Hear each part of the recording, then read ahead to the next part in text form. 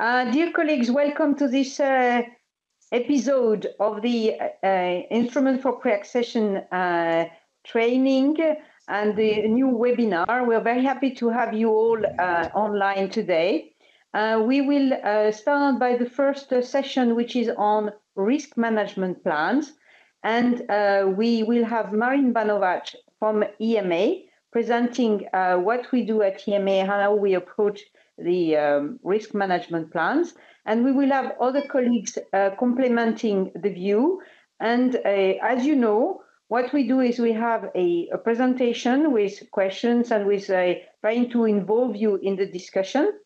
And we will also have enough time for question and answer after the presentation. So prepare your question during the session. You have on your screen currently the little technical things that we would like you to remember.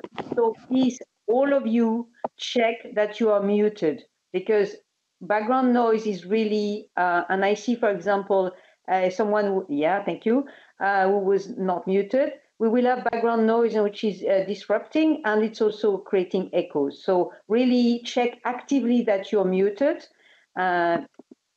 However, when you want to speak, please raise your hand and we will give you the floor. We will identify you because we can see who is raising hands, and we will give you the floor to ask your question. You can also put your question in the chat if you want, but talking is fine. I think we will give, without further ado, the floor to Marin. And I would take the opportunity to thank my colleagues who have been preparing this webinar, Clément and Sandra, who are working behind the scene to make this happen, and Dan, who is helping from the technical perspective, and of course, Ricardo, who has been overseeing the preparation. So, Marin, I can give you the floor if you want. Thank you. Many thanks, Agnès. I appreciate it. Thank you. Just a couple of words about me. I work at the EMA as a risk management specialist. We're organized according to therapeutic areas at the EMA, and risk management as such at the EMA is rather a small community considering the size of the agency and the amount of assessment reports flowing around. We are a group of around 10 or 12. It depends on how it goes with people leaving and coming also. So obviously, coming from oncology therapeutic area, somehow I always divert towards oncology and those examples. So forgive me for that. I'm trying to also include some other examples as well. But on the other hand, the chances are that the likelihood is about 60% that when you assess something, you would assess oncology, considering the authorizations we get at the EMA for the new products. I understand that we have many colleagues from the countries, from the pre-accession countries. So just please allow me to say, drage kolegice i kolege, dobar dan.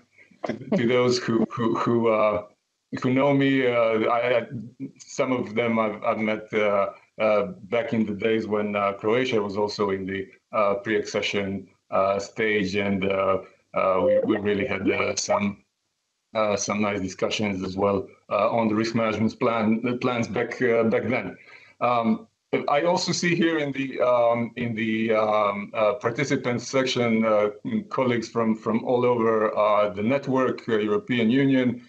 So just to say that considering this event is aimed for the pre-accession assistance to the pre-accession countries, the level of and the questions and the whole material is kind of gauged towards them. There are surely very, very experienced assessors on the line who might find that some examples are rather basic, but overall it was aimed to provide colleagues in those pre-accession member states with the advice and some kind of algorithm as to how to approach the assessment of risk management plans, and then take it as a backbone that you can build on, and each assessor has their own ways of working with risk management plans. So there is no one way of doing things. This is something that works best for me. So that was a rather long intro. I'll just get to the presentation. Oh, we have roughly half an hour for the presentation, and then after that, the plan is to really have an open and interactive discussion. I've prepared some questions on Slido that we can discuss that are mostly related with the assessment of safety specification, a few questions on how to approach safety concerns and manage them through the the tools that we have anyway. So I'd like to start with an overarching a statement which I think is good to bear in mind, and that is that prior to assessing the RMP and reading the risk management plan as proposed by the applicant, it is useful to actually go into the clinical safety data of the dossier first. So try to form your opinion, like a high-level opinion about what concerns you would see you identify about the product before you actually open the risk management plan, and so as not to simply get biased. Otherwise, if you start directly from the RMP, then you actually check really what the applicant said and start from there. We in this session we really started from not the ground level, but from the assumption that you've already assessed some RMPs, you have some experience to a certain degree, so the definitions will not be repeated, of course, but we don't have time. But just on the highest level of the whole risk management plan, when you start assessing it, you have to focus on three main points. That's the safety specification, laying down the list of safety concerns, which is important, identify important potential risks and missing information. Secondly, pharmacovigilance plan, which effectively means pharmacovigilance studies. And then lastly, the risk minimization measures.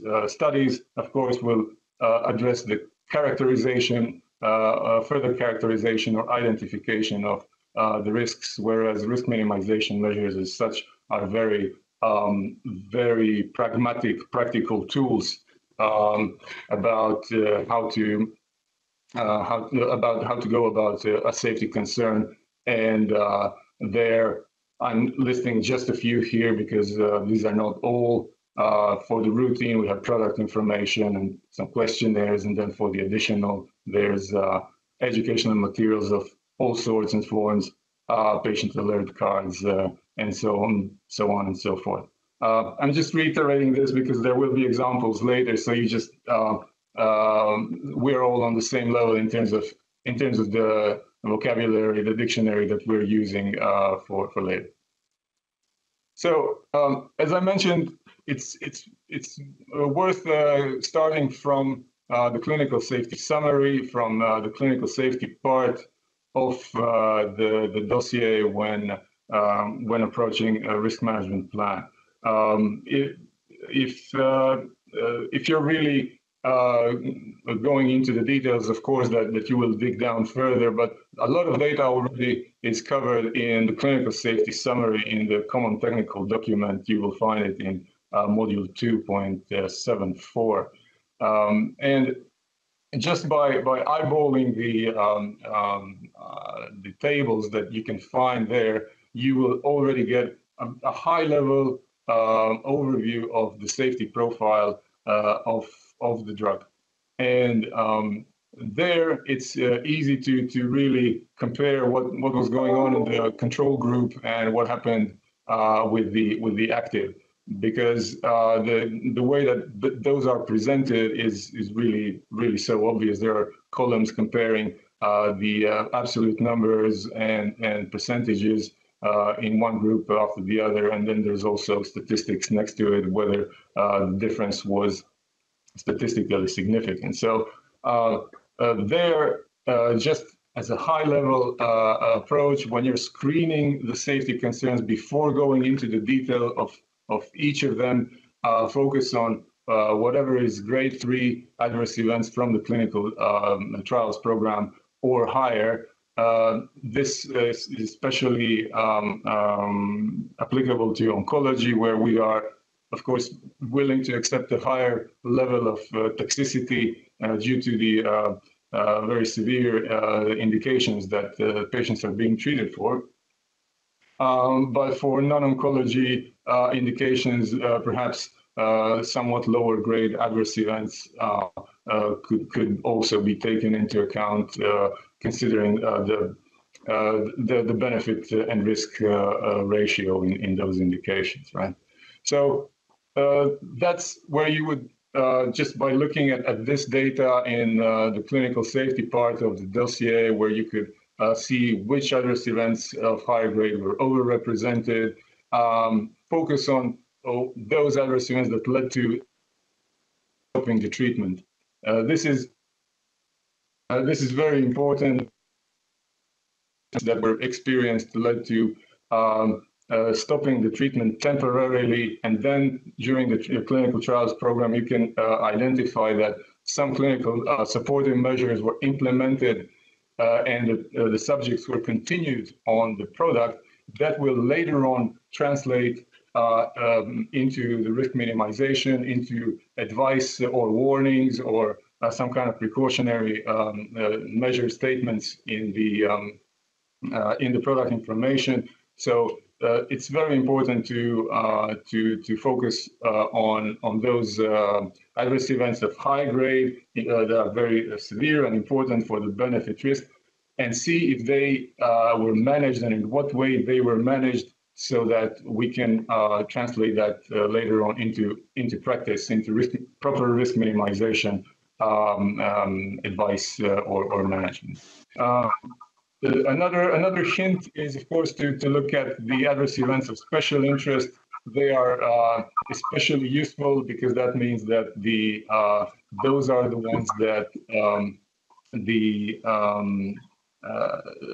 applicant had already identified, and of course there's definitely a reason why they've identified it. So they are definitely red flags for to be focused on, and they often translate into the important identified and important potential risks. Moving on, of course, we always need to keep an eye or keep in our minds the impact of the adverse drug reaction on the benefit risk balance. Therefore, the discussions whether the product is oncology or non-oncology makes a difference. I'm just mentioning that in view of some examples that later we will have. Consider whether the adverse reaction was reversible, whether it was dose dependent, what the time to onset was, and whether the effect of the adverse reaction waned over time, even if the patient was maintained on the product in the trials. So again, this translates into direct advice and warnings for the practitioners, for the patients later. There are many examples like that, where at the beginning of treatment, the patient experiences the adverse event and then reaction, and then continues taking the drug without being de-challenged and gets better. Gilenya is one example like that, with the slowing of the heart rate. If you have a suspicion on something from the clinical trials that you've identified that you consider for inclusion as a safety concern in the list of safety concerns later, it's worth going back also to the non-clinical. Again, not necessarily to boil down to the nitty-gritty and detailed assessment.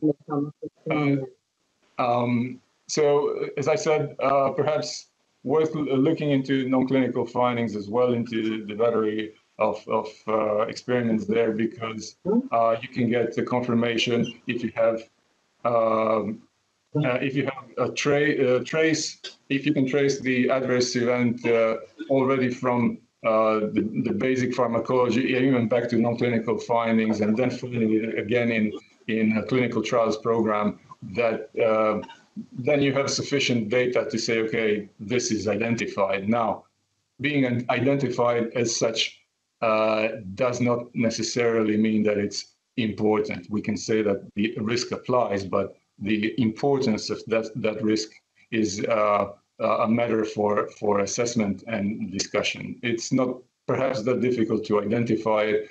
What we need to do as regulators really is to assess what the importance of those risks is for the individual patient, or perhaps for public health in that regard.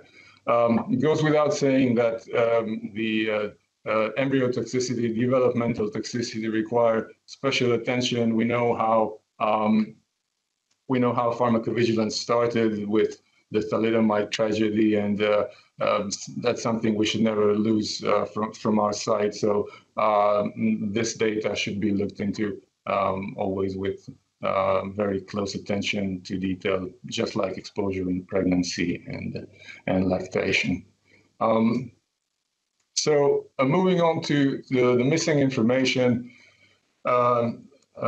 After the amendment of the GVP 5 guidelines, so guideline on risk management plans, many changes have happened in terms of how risk management plans are both done, both created and assessed. But one of the most sometimes difficult parts of the assessment that caused somewhat confusion, or that's the way it came across to us, was the part on the missing information. Because the paradigm about missing information had really changed with the revision 2 of the GVP. So to say that just the fact that the information is not available at the time of the assessment, that doesn't constitute missing information per se. Here, we generally talk about those patients who or subjects who are not exposed to the product due to hepatic impairment, renal impairment, most often older age groups. And previously, these would automatically be included as missing information, simply because by the logic of things, the information was missing, right? But as I said, the paradigm has changed into really something that boils down to one question. Thank you. Which really boils down to one question, either simple or complicated, but the question is really, can we anticipate that the safety profile in the specific populations which were excluded or missing from the clinical trials will differ from the main population? And this is not always straightforward. If we don't have the information, how can we then really anticipate anything? Based on what can we do that? So if generally the answer to the above question is yes, then these would usually qualify for inclusion as missing information. I will get back to missing information and addressing them in the pharmacovigilance plan at some later slides as well. but I just wanted to highlight this this point here because we received a lot of questions following the amendment of the guideline, also through Ask EMA service. So industry was very keen on clarifying what they should include or should not include in the missing information, as well as the assessors. So let's go through one quick example.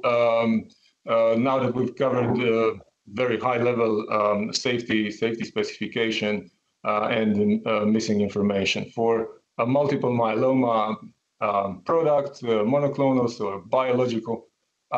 This is a concrete example of what happened during the assessment. I could not disclose the name of the product, but I think the information here is pretty much enough. Multiple myeloma and a biological. So this is what came in from the applicant as to what the safety concerns are in missing information. So as you see, the list is rather long. We tend to, over the past few years, have lists of safety concerns which are shorter or containing less safety concerns than what you can see on screen. And the reason for that, and the whole change in the guideline was really that so that we focus on what is important. There is no point in having laundry lists of safety concerns just listed without any action. Risk management plan as such is there to really facilitate action and further characterization or management of safety concerns. If you as an assessor tomorrow do not plan any action to take any action on the safety concerns listed or missing information, then it should generally not be listed in this table, which is kind of the fundament of the whole risk management plan for later. And this is what we ended up after the assessment. So you can see that a very high number, very high percentage, to be precise, of the safety concerns and missing information was in the end taken out from this list. Moving on to the pharmacovigilance plan. A pharmacovigilance plan, on the one hand, is there to, as I said, further characterize the risks.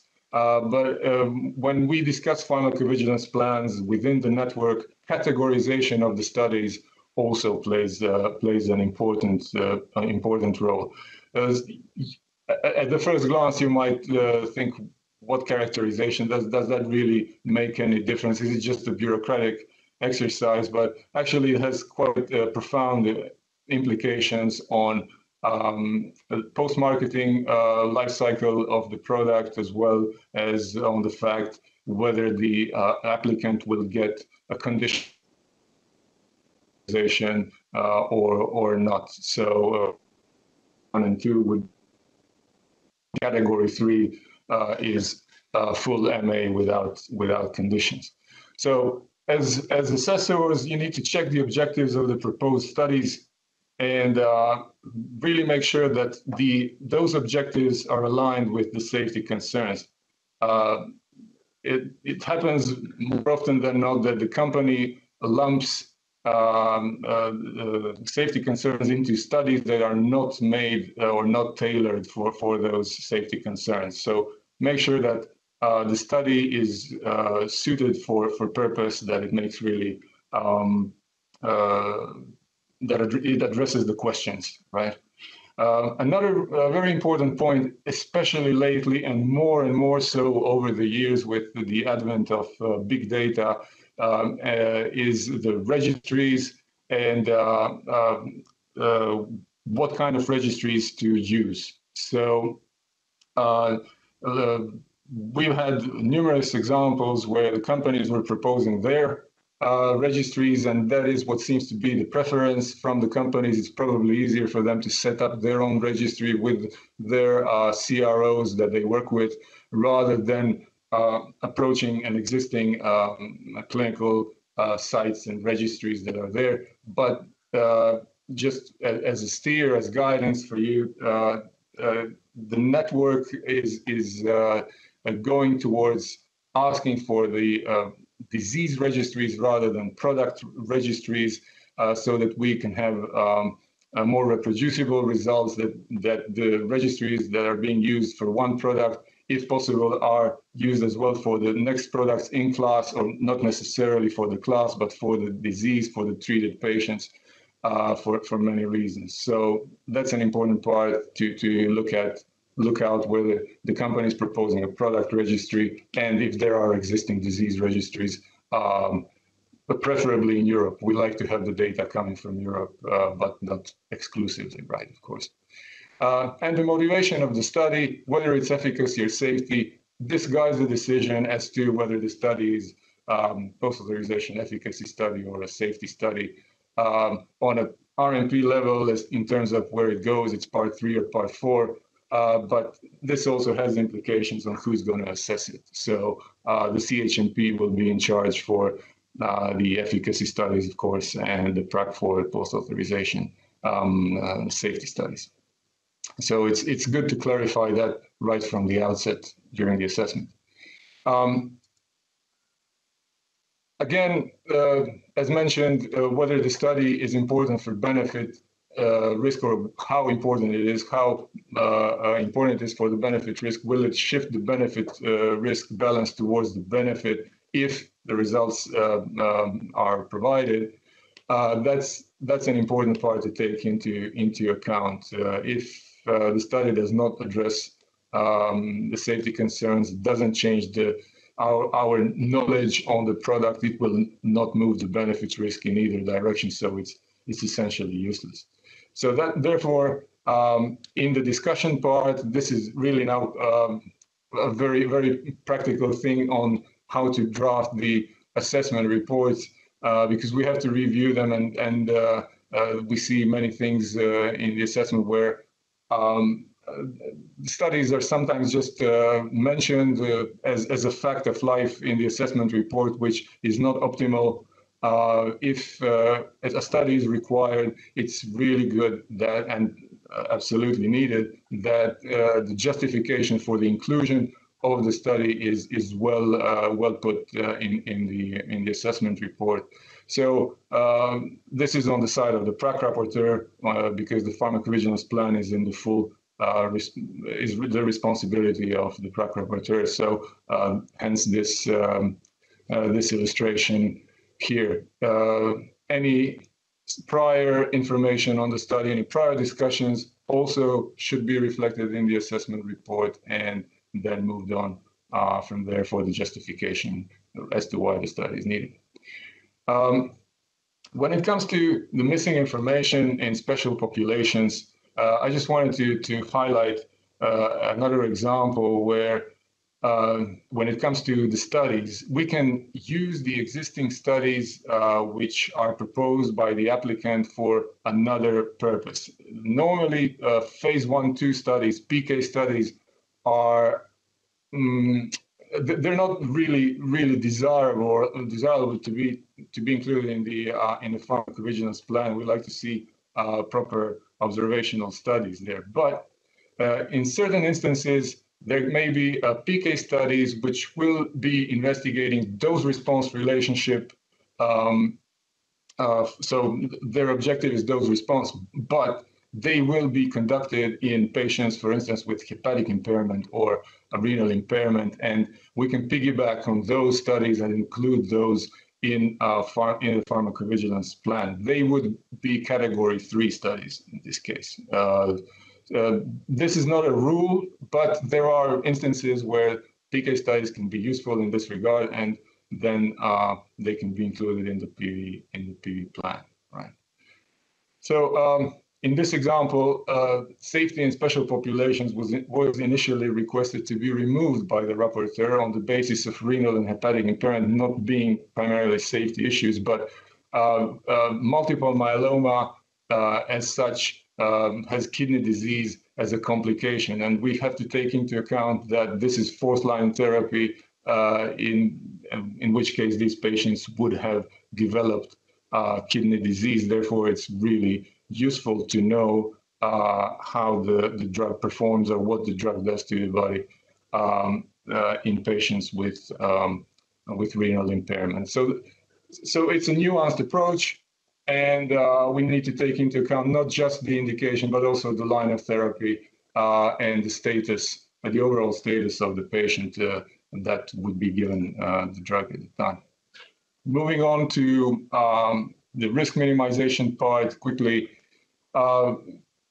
Again, a very practical. I decided to go for the practical example rather than some academic discussion on this. Really, so for if you have a list of products which already have additional risk minimization measures included, for instance, for checkpoint inhibitors, then the question is really, if you have the fourth product in the same class, will you impose educational materials or additional risk minimization measures or not? In this case, the additional risk minimization measure we are talking about is a patient alert card. So looking at this slide, looking at the fact that we have a patient alert card for the already existing 3 products in the class, the question is sort of nonsensical. Do we need a fourth one? Well, if the 3 products have a patient alert card included, then the fourth one should have it.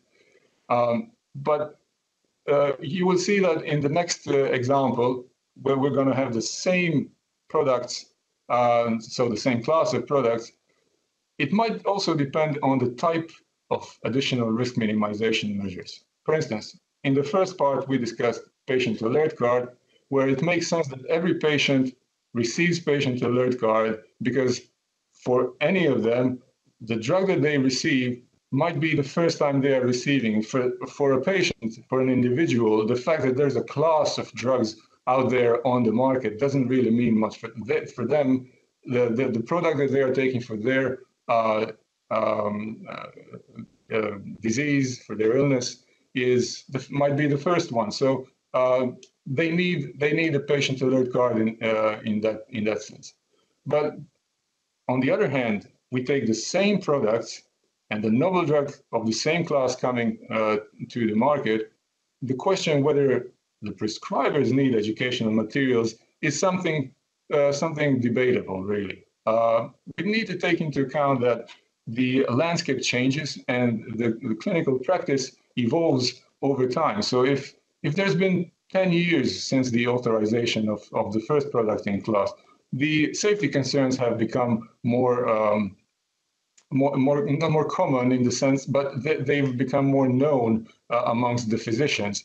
And sometimes there's simply no need to overwhelm them with more educational materials and more papers or whatever pamphlets are being used to communicate, because they really know it. And I'll have another example of this later on.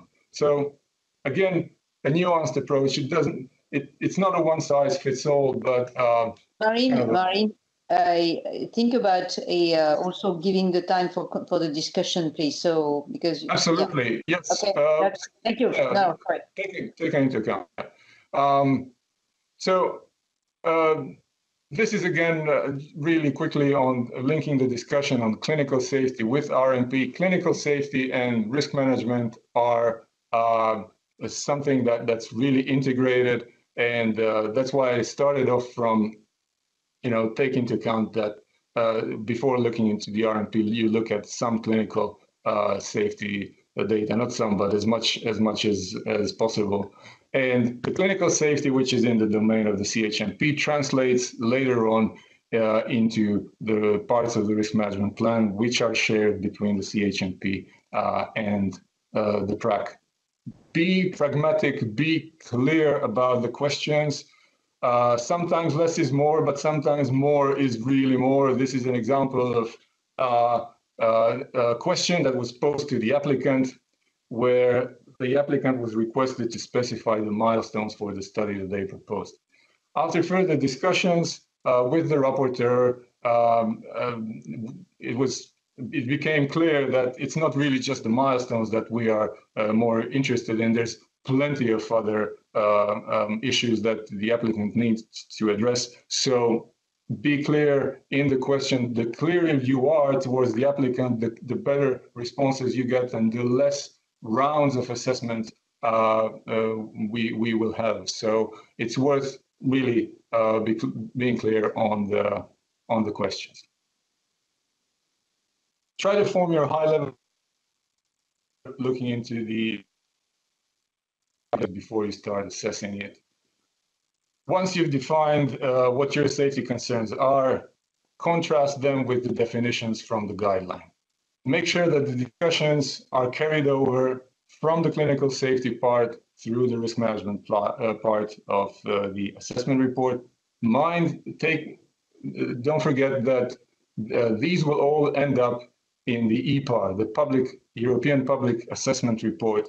And you can be, we as EMA will always be called for as to what is written in the assessment report. So we need this to be really clear.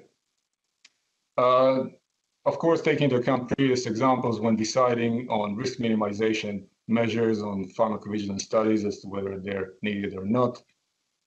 This is also pretty clear. And keep the practical aspect in mind. How will your questions translate into better risk characterization, risk minimization? Try to stay away from purely academic questions that will not impact product information, benefit risk balance in the end, or that are unanswerable. Ask answerable questions. So I think that concludes the first part, which was the presentation. Now we can go, Agnes, we can go two ways. I have one example which... Maybe Marin, let's make a break on the presentation type, and we ask people if they have questions and clarification first, and then we can go to the further question that you have. And also, if your colleagues want to maybe clarify your point, or we'll take maybe some of the answers in the question. So, dear colleagues, do you have questions? So please raise your hand, or take the floor, or put it in the chat, whatever is more comfortable for you. But if you have clarification, or if you want some point maybe to be explained further, just raise your hand. Thank you. You know that you can do that by pointing to your name, and you will see a hand. You just click on it. Maja Stanković from Montenegro. Dragi Marine, veliko hvala na ovoj prezentaciji. Mnogo mi je drago da te vidim I čujem. Dear Marin, thank you very much for a wonderful presentation. And I'm from Montenegro, from National Competent Authority. And my question is with regards to implementation of conducted risk minimization measure. Actually, with regard to effectiveness, evaluation of effectiveness of risk minimization measures, especially on a local level, because as a candidate country and in accordance with Montenegrin law on medicines, for centrally authorized products, we have marketing authorization holders submit to us EU risk minimization plans. And the obligation for marketing authorizations for products for which are requested conducted of additional risk minimization measures is to implement them in Montenegro. But it is very important for us that MAH conduct evaluation of effectiveness of these implemented risk minimization measures. So may I kindly ask for your interpretations or answers for this question?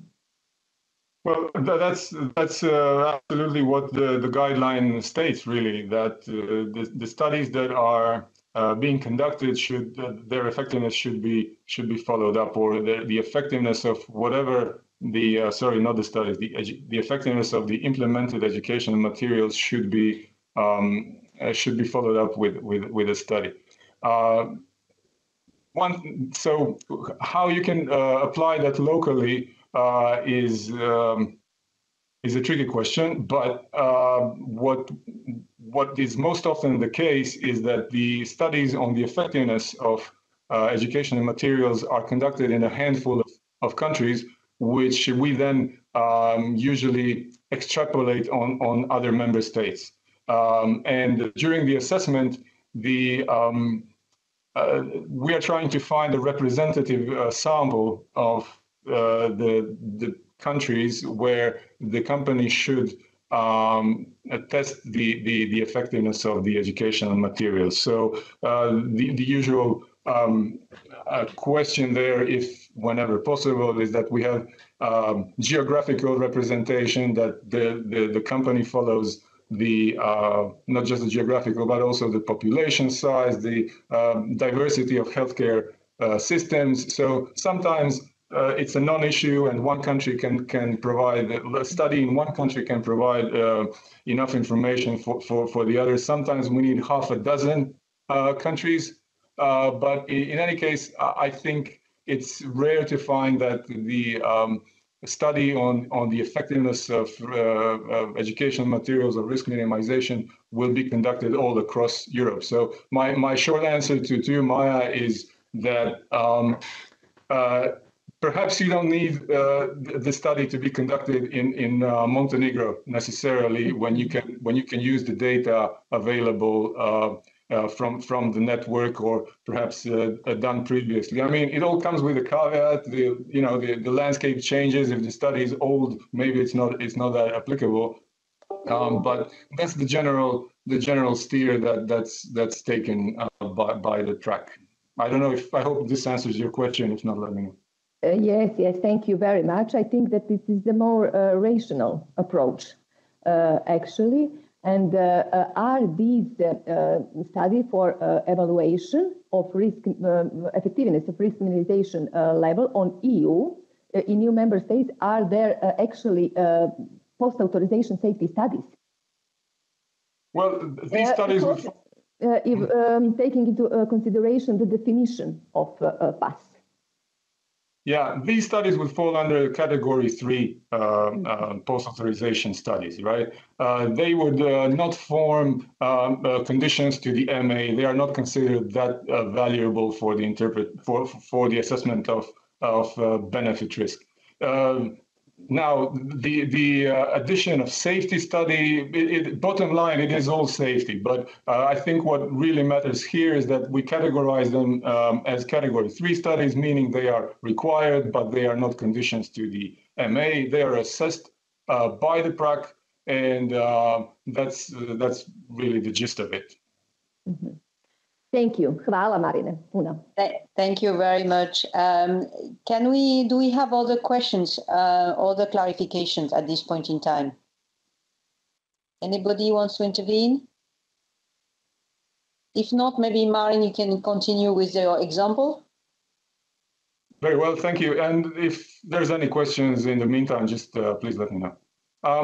I wanted to take one example about the safety concerns. I think this is really an important part, because that's where we build everything on, and it's worth discussing it. So please give your comments, shout your comments over the microphone, or put them in the chat.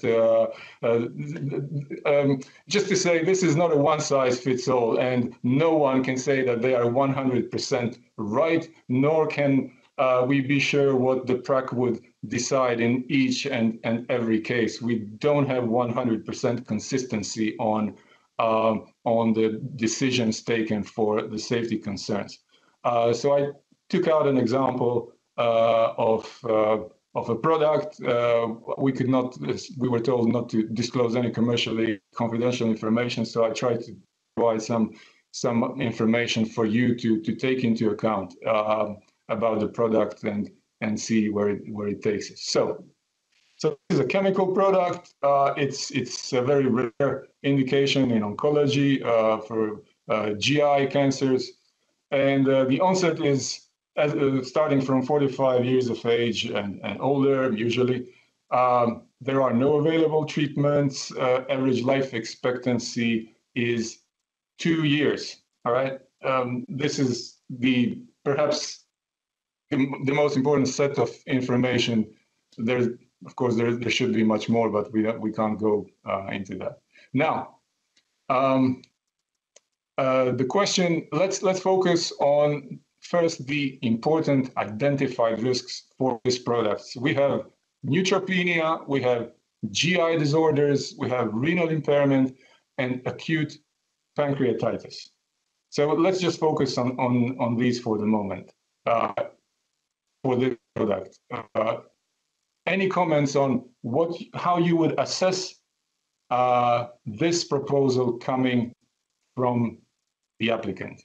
I'll give you some time and please put your comments or take the microphone. Vladimira, you want to ask your question? Vladimira, you need to unmute yourself.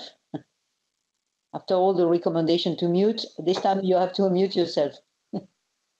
Okay, we cannot hear. So maybe you can put your question in the chat and Marin will answer. Or your colleagues, Marin, you also give your floor to your colleagues depending on the area. You know better that they, yeah.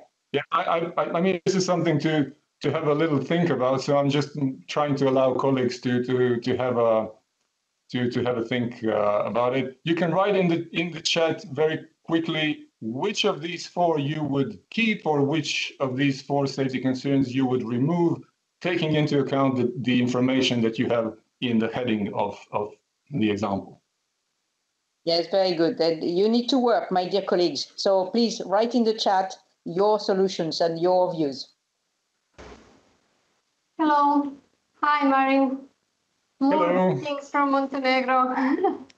Hi. Just like to comment, I would maybe remove gastrointestinal disorders because of the indication is also related to gastrointestinal oncology issues, and this is maybe not identified risk. Mm-hmm. And what do you think about this link between, well, we have acute pancreatitis, obviously an important safety concern, and GI disorders. Obviously, GI disorders as such are very general. Acute pancreatitis is very focused and streamlined. So, yeah, I would agree with your comment and say I would go with removing GI disorders when we have one of the most severe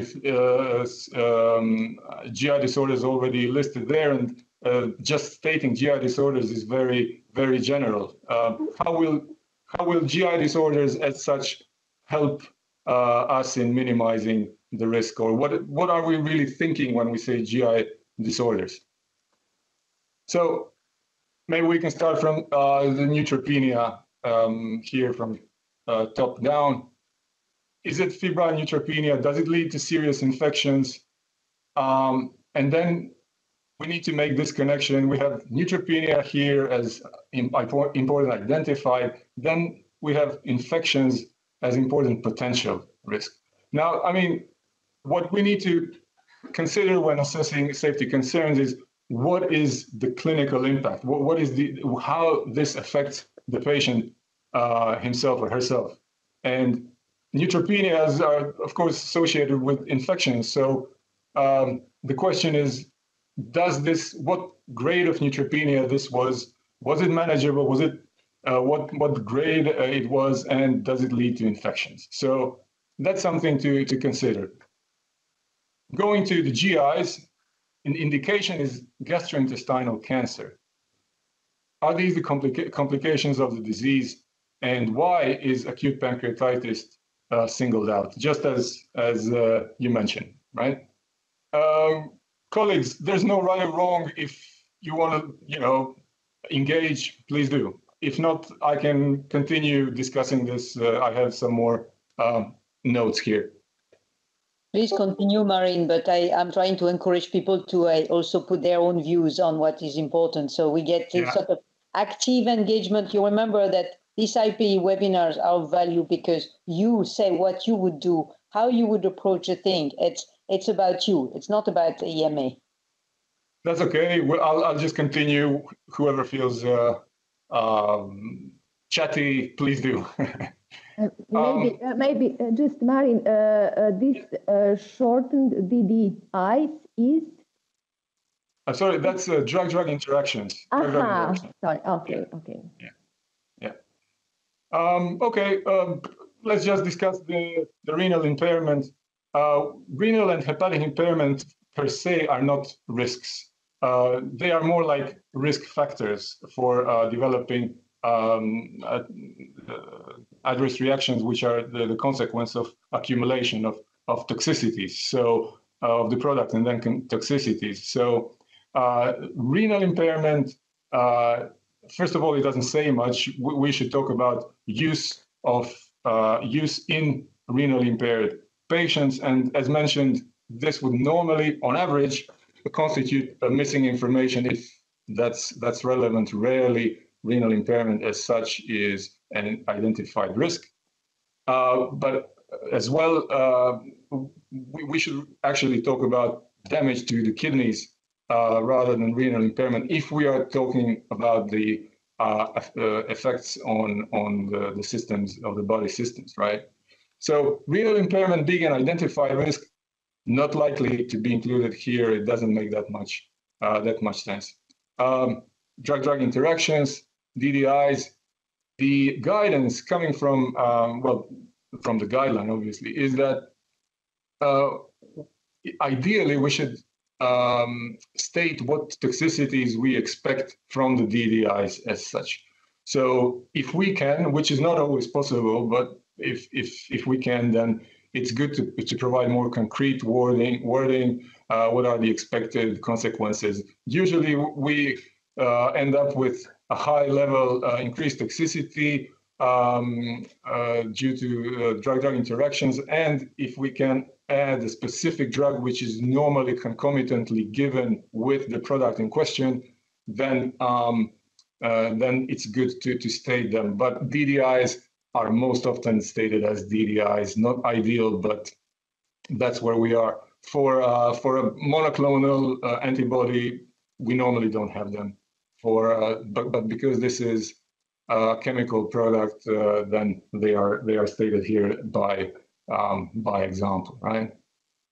And then going to the last, but we could continue discussing this to really broad extent. Long-term use. We need to go back to the heading of, the narrative of the question, which is that the life expectancy here for these patients is sadly only 2 years.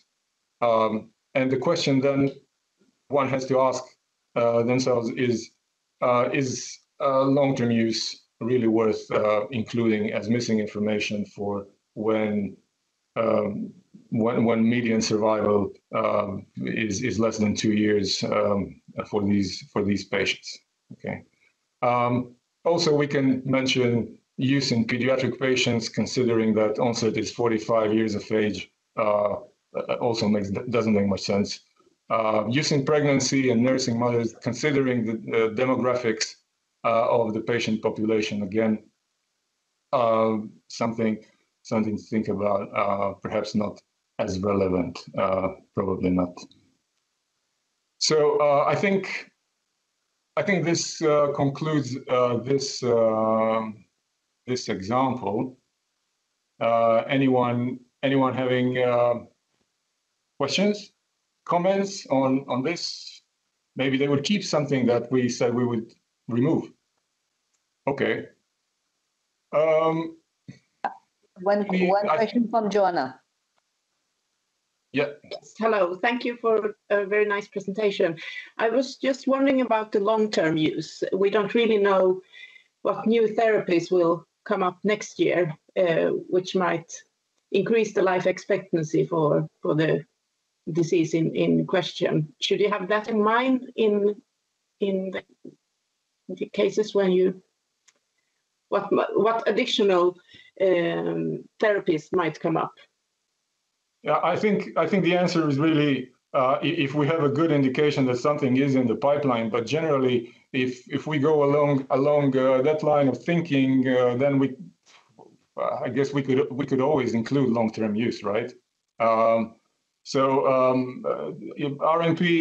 is an evolving, living document, and unless we have a good indication of landscape to change in the near future, I would stick with the data at hand, what we have at the time of assessment, and make any changes subsequently in the light of new data. It is up to the MAH to propose the changes, but of course these can come from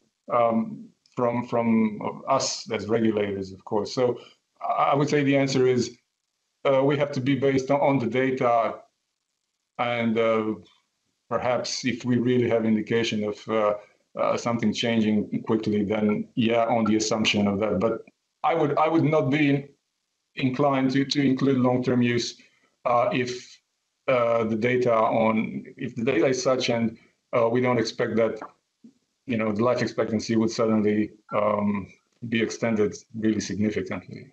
Yeah, Marin, but if the product is, for example, the product indication is to extend the life and to prolong survival, that would make sense. So depending on the product, this may be more relevant in some cases than maybe the one that you've chosen, where the product may be only symptomatic or palliative. Depending on the product, you may consider the different thing, because if it's supposed to increase the life expectancy by several years, then long-term use makes sense.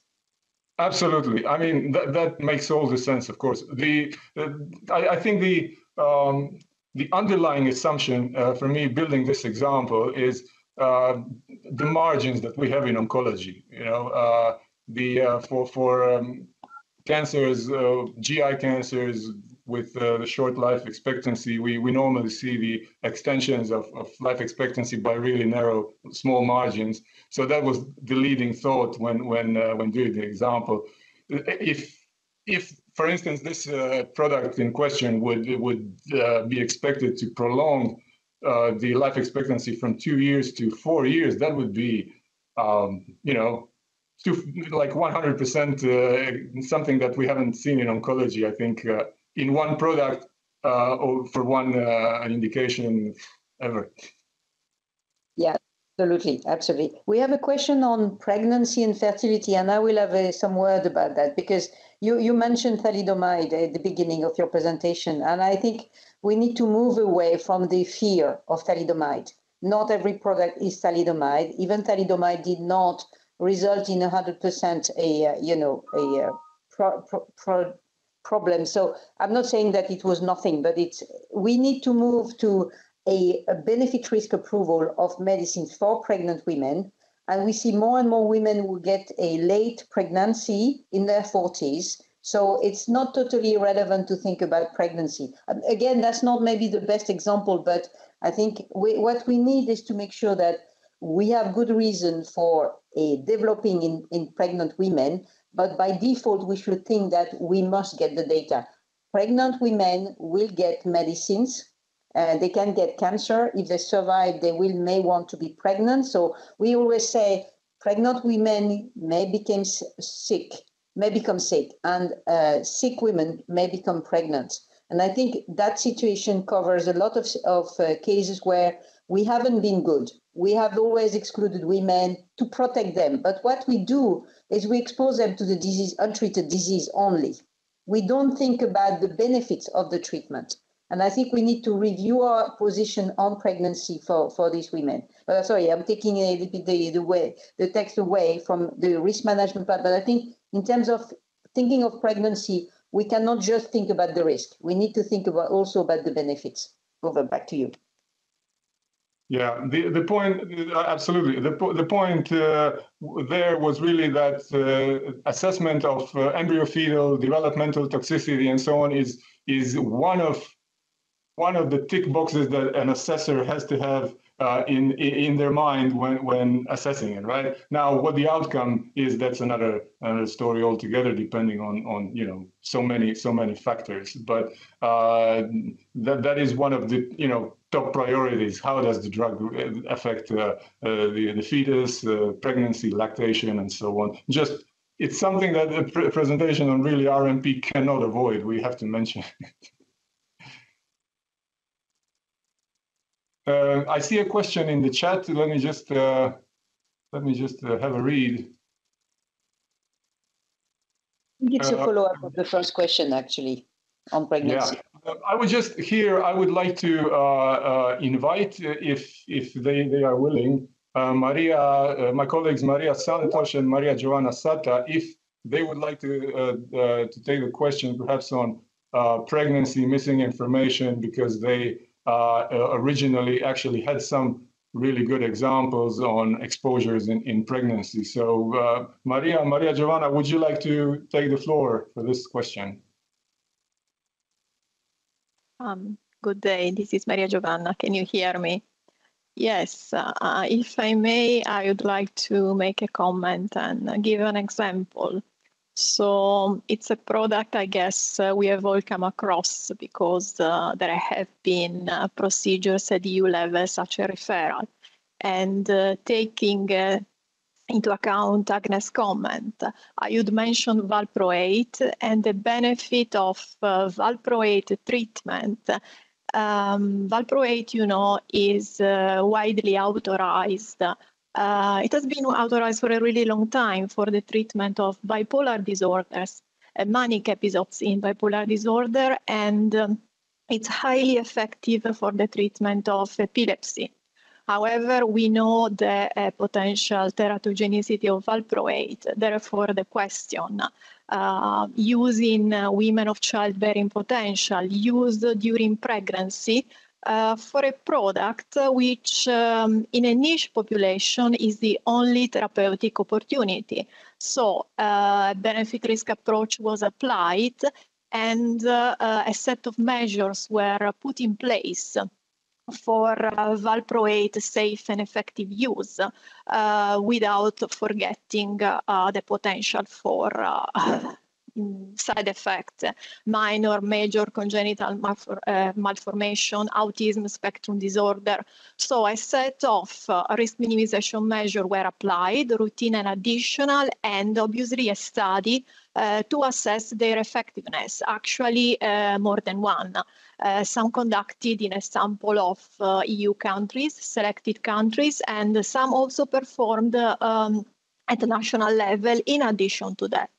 So I would say we would have to look product by product, depending on the indication, depending on all the available therapeutic options, and apply and see what we have also on the market, which are our options, whether the patient could also be switched to another treatment. If the patient is willing, for example, to continue the treatment once has become pregnant, there are so many elements to take into account. This could probably take hours. So I would stop here in the interest of time. Yeah, thanks, Maria Joanna. The question was as well from the colleagues that they find effects on fertility a bit unspecific, and it is unclear when we should put use in pregnancy as missing information.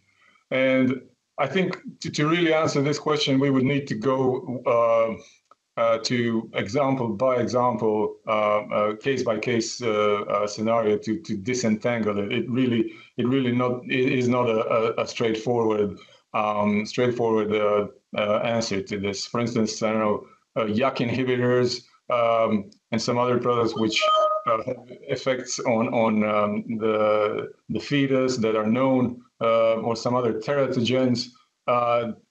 Is that really missing information? In that case, it's more like identified or potential. And for use in pregnancy, then we mostly rely on, I'm sorry, there is some submarine ping coming through from somewhere.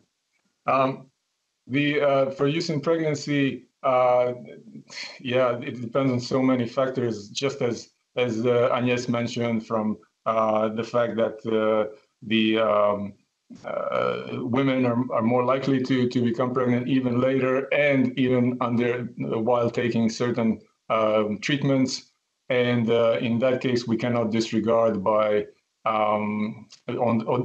discriminate based on the age, for instance, or simply on the indication, because it might happen that these women become pregnant. So it's a difficult one to answer, and hopefully the coming GVP on pregnancy should clarify some of these questions a little bit more. Just to add, Marine, if I may, I hope you can hear me well. That also yes. Go ahead, please. No, just to complement what Marine was saying, that also we have the cases where, for example, for multiple sclerosis product, we had in the beginning animal studies already showing some reproductive toxicity and effects on the fetus, but we started by putting already an important identified risk, taking some measures, setting up a registry, information in the SMPC, also educational materials. And then as time progresses and we start having more use of the product and data in the PSURs and other procedures to assess, we ended up having the conclusion and actually contraindicating the product. So it's also the fact that at the beginning, we don't know everything of what will happen with the product. As you know, pregnant and breastfeeding women are one of the special populations that we don't have a lot of data at the time of the marketing authorization. So it can also be the case that you start by giving the product already with some measures, but you end up restricting even more. And this was our case, this case particularly, that you then, as time progresses, as time goes by, you ended up contraindicating, having the need for a negative pregnancy test before you start the product, taking the treatment. You needed effective contraception to be ensured before treatment, during treatment, and after treatment discontinuation, and having detailed that you would stop treatment if you would become pregnant, and it would be very important for patients to have counseling, and then treatment discontinue. So it's exactly as Marine was saying, also something that evolves with time. You might start with missing information and then end up having a contraindication or already an important risk. Thank you. Thanks, Maria. Do we have any more questions or comments from colleagues?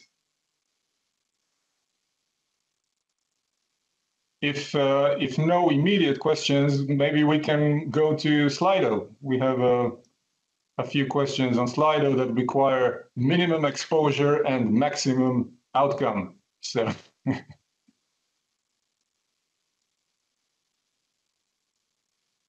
So, colleagues, it's very important that you use the QR code if you can, or join at going on your computer to slido.com and using that a password, the pass number, and you will see the question and you can answer, and by ticking the boxes, and we can see how you approach some of the questions we've asked. So please, we give you a little bit of time for the first one to be able to make sure that you have been able to join. But please start answering if you can. Thank you.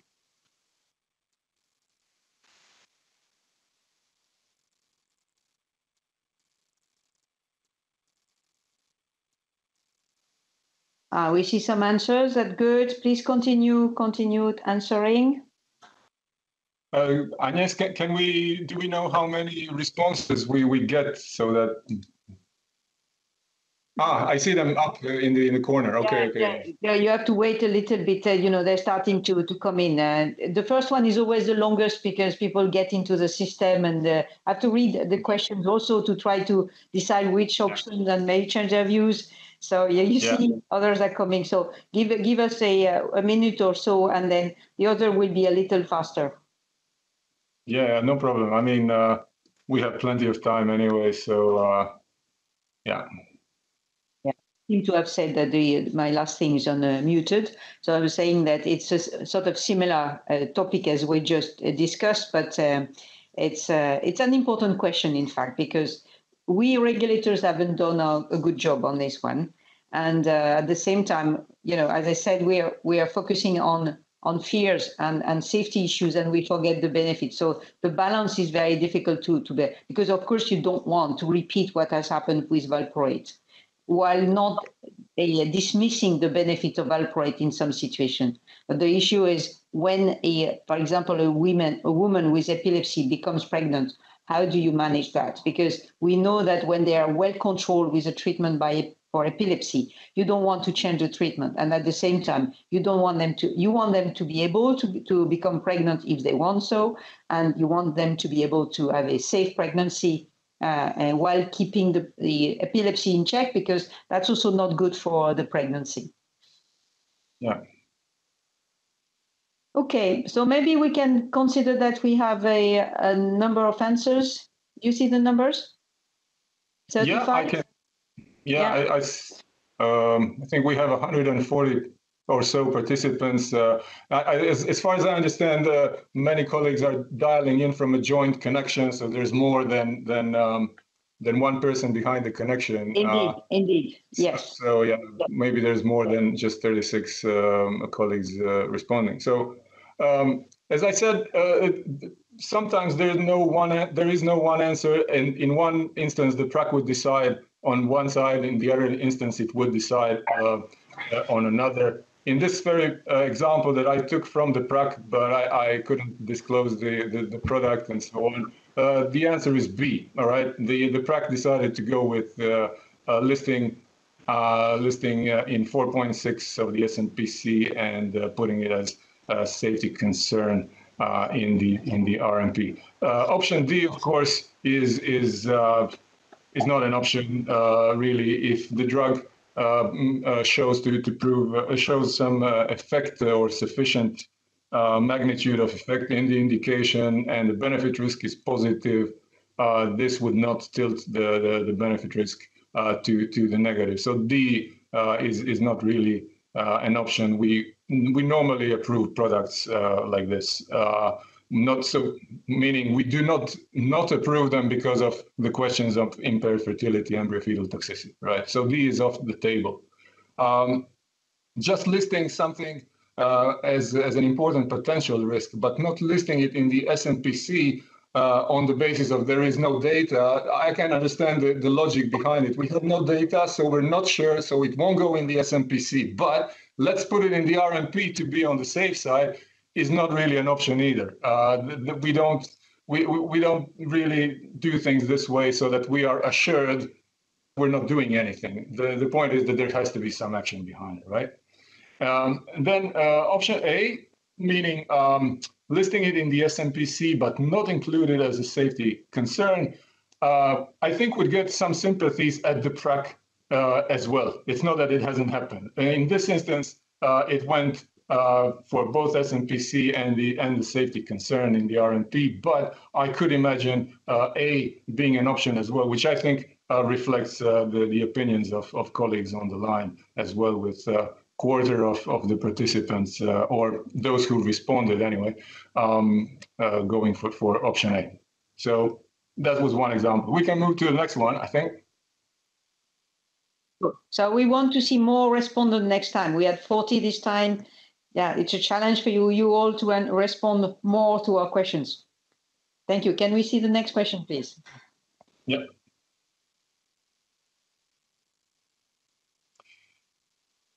I was limited with the number of characters, so I had to abbreviate some words. I hope you don't mind. And I couldn't provide as much data as you would need to answer some of the questions. So yeah, we have to work with what we have.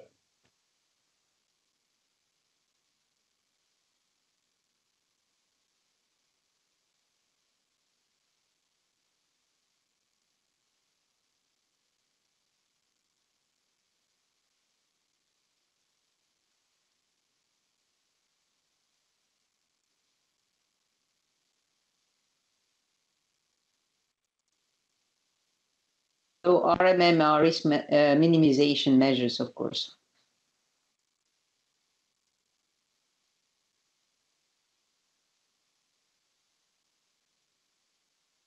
This is like Eurovision, you know, the leader is changing all the time. It's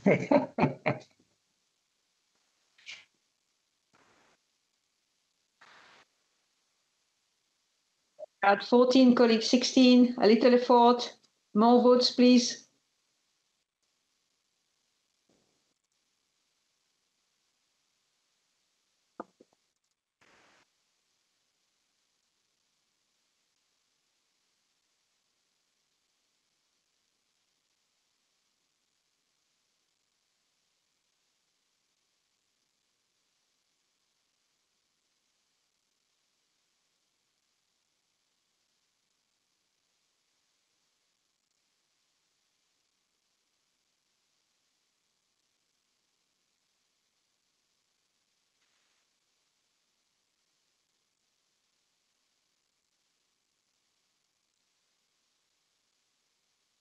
The question is, do we just describe it, or do we do something about by adding risk minimizations? And do we do a specific study in practice, or a combination of options? Yeah, exactly. So the question is really, do nothing, do something, or try to do something plus further characterize it. This is a very typical example. So it pops up all the time in the assessments. We will do better than 40. We had at 40. A little effort for some people who have not answered last time.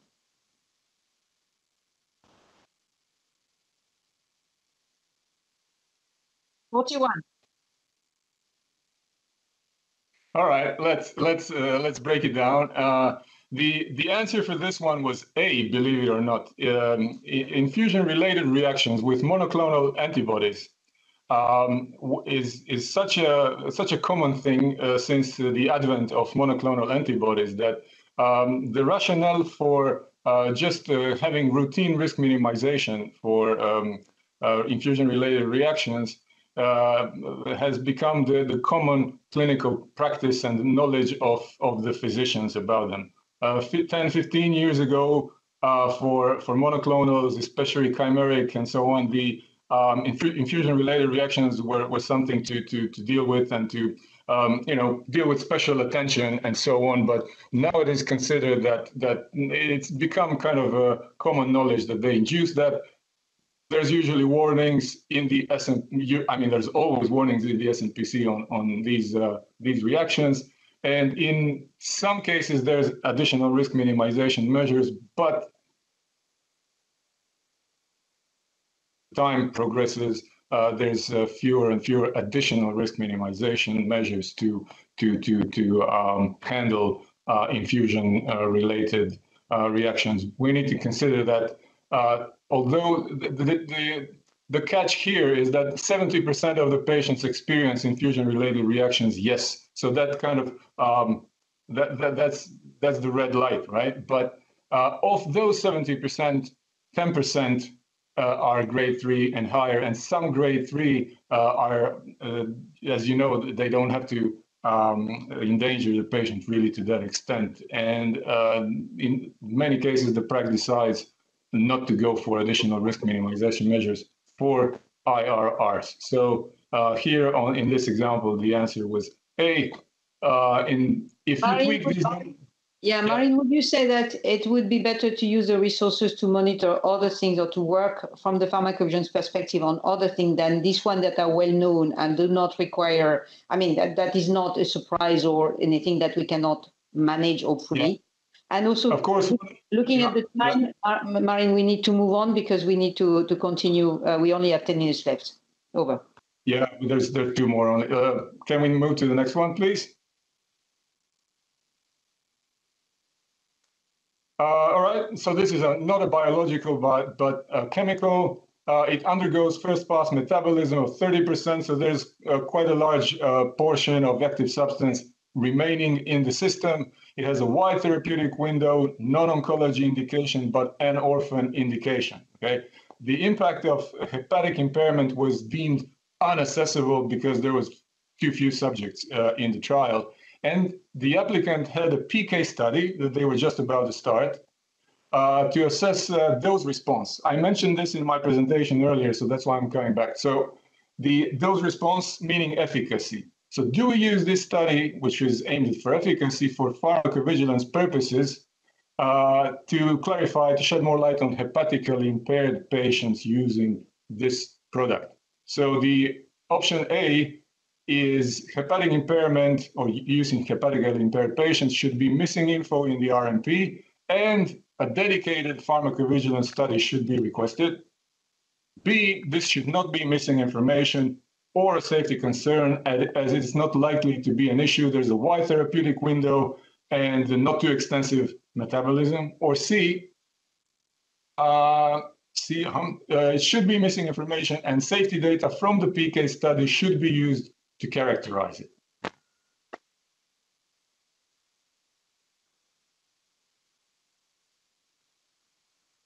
If you remember, I mentioned piggybacking on some phase 1-2 studies, so that's a hint of it.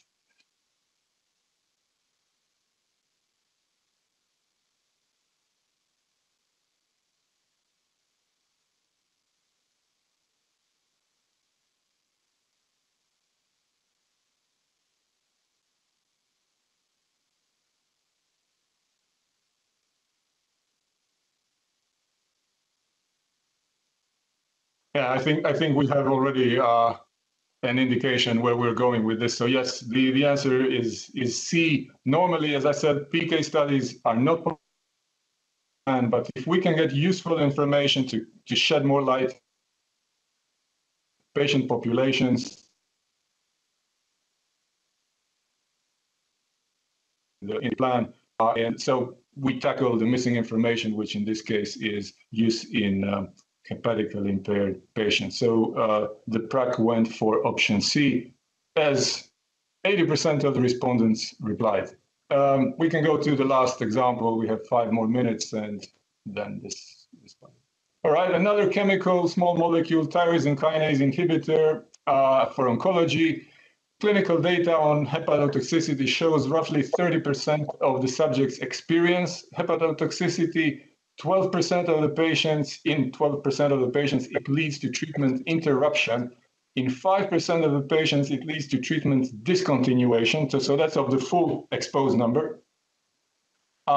Grade 3 of those who experience it is 15%. Grade 4 is 1.5%. There were no fatal cases in the program. So hepatotoxicity, as per what's presented, requires warning in 4.4 and addition in 4.8. PI changes as per A, plus educational materials, and all of the above, plus a post-authorization safety study, because hepatotoxicity is so super important for this product. Or D, changes to the PI and kind of enhanced follow-up in the PSURs plus routine monitoring.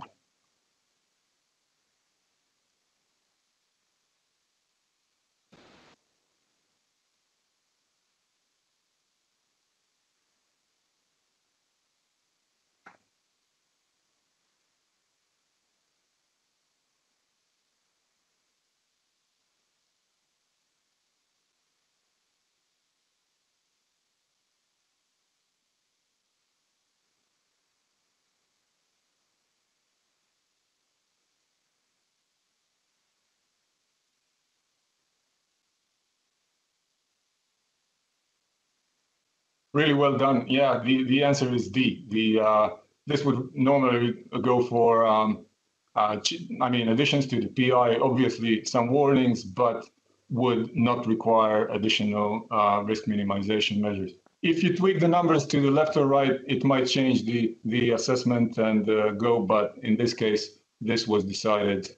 So D, PI and routine pharmacovigilance plus PSURs. That covers it from my end. Thank you very much. Yeah, any questions, Marine? We'll take last questions because we have still two minutes. Last question or clarification from the anybody in the audience? Just take the floor, please.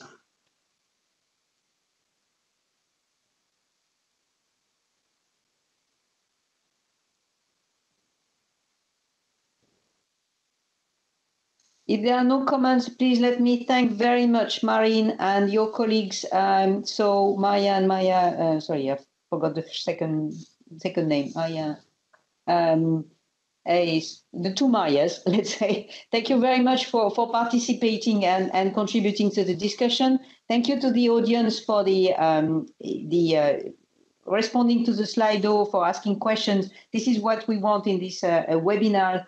Thank you very much. We are breaking for half an hour and we go back for GMP in half an hour.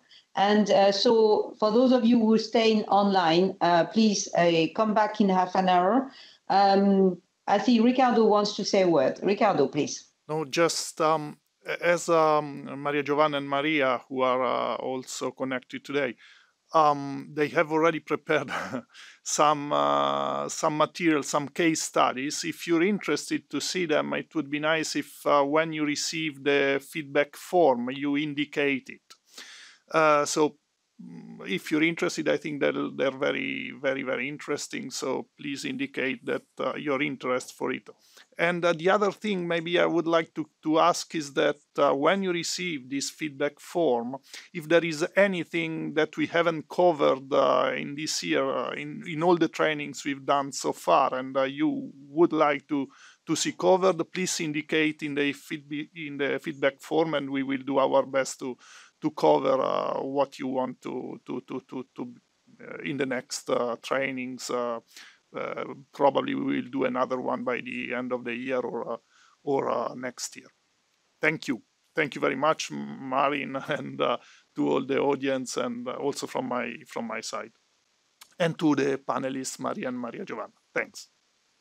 Sorry, Maria Giovanna, suddenly your first name escaped me.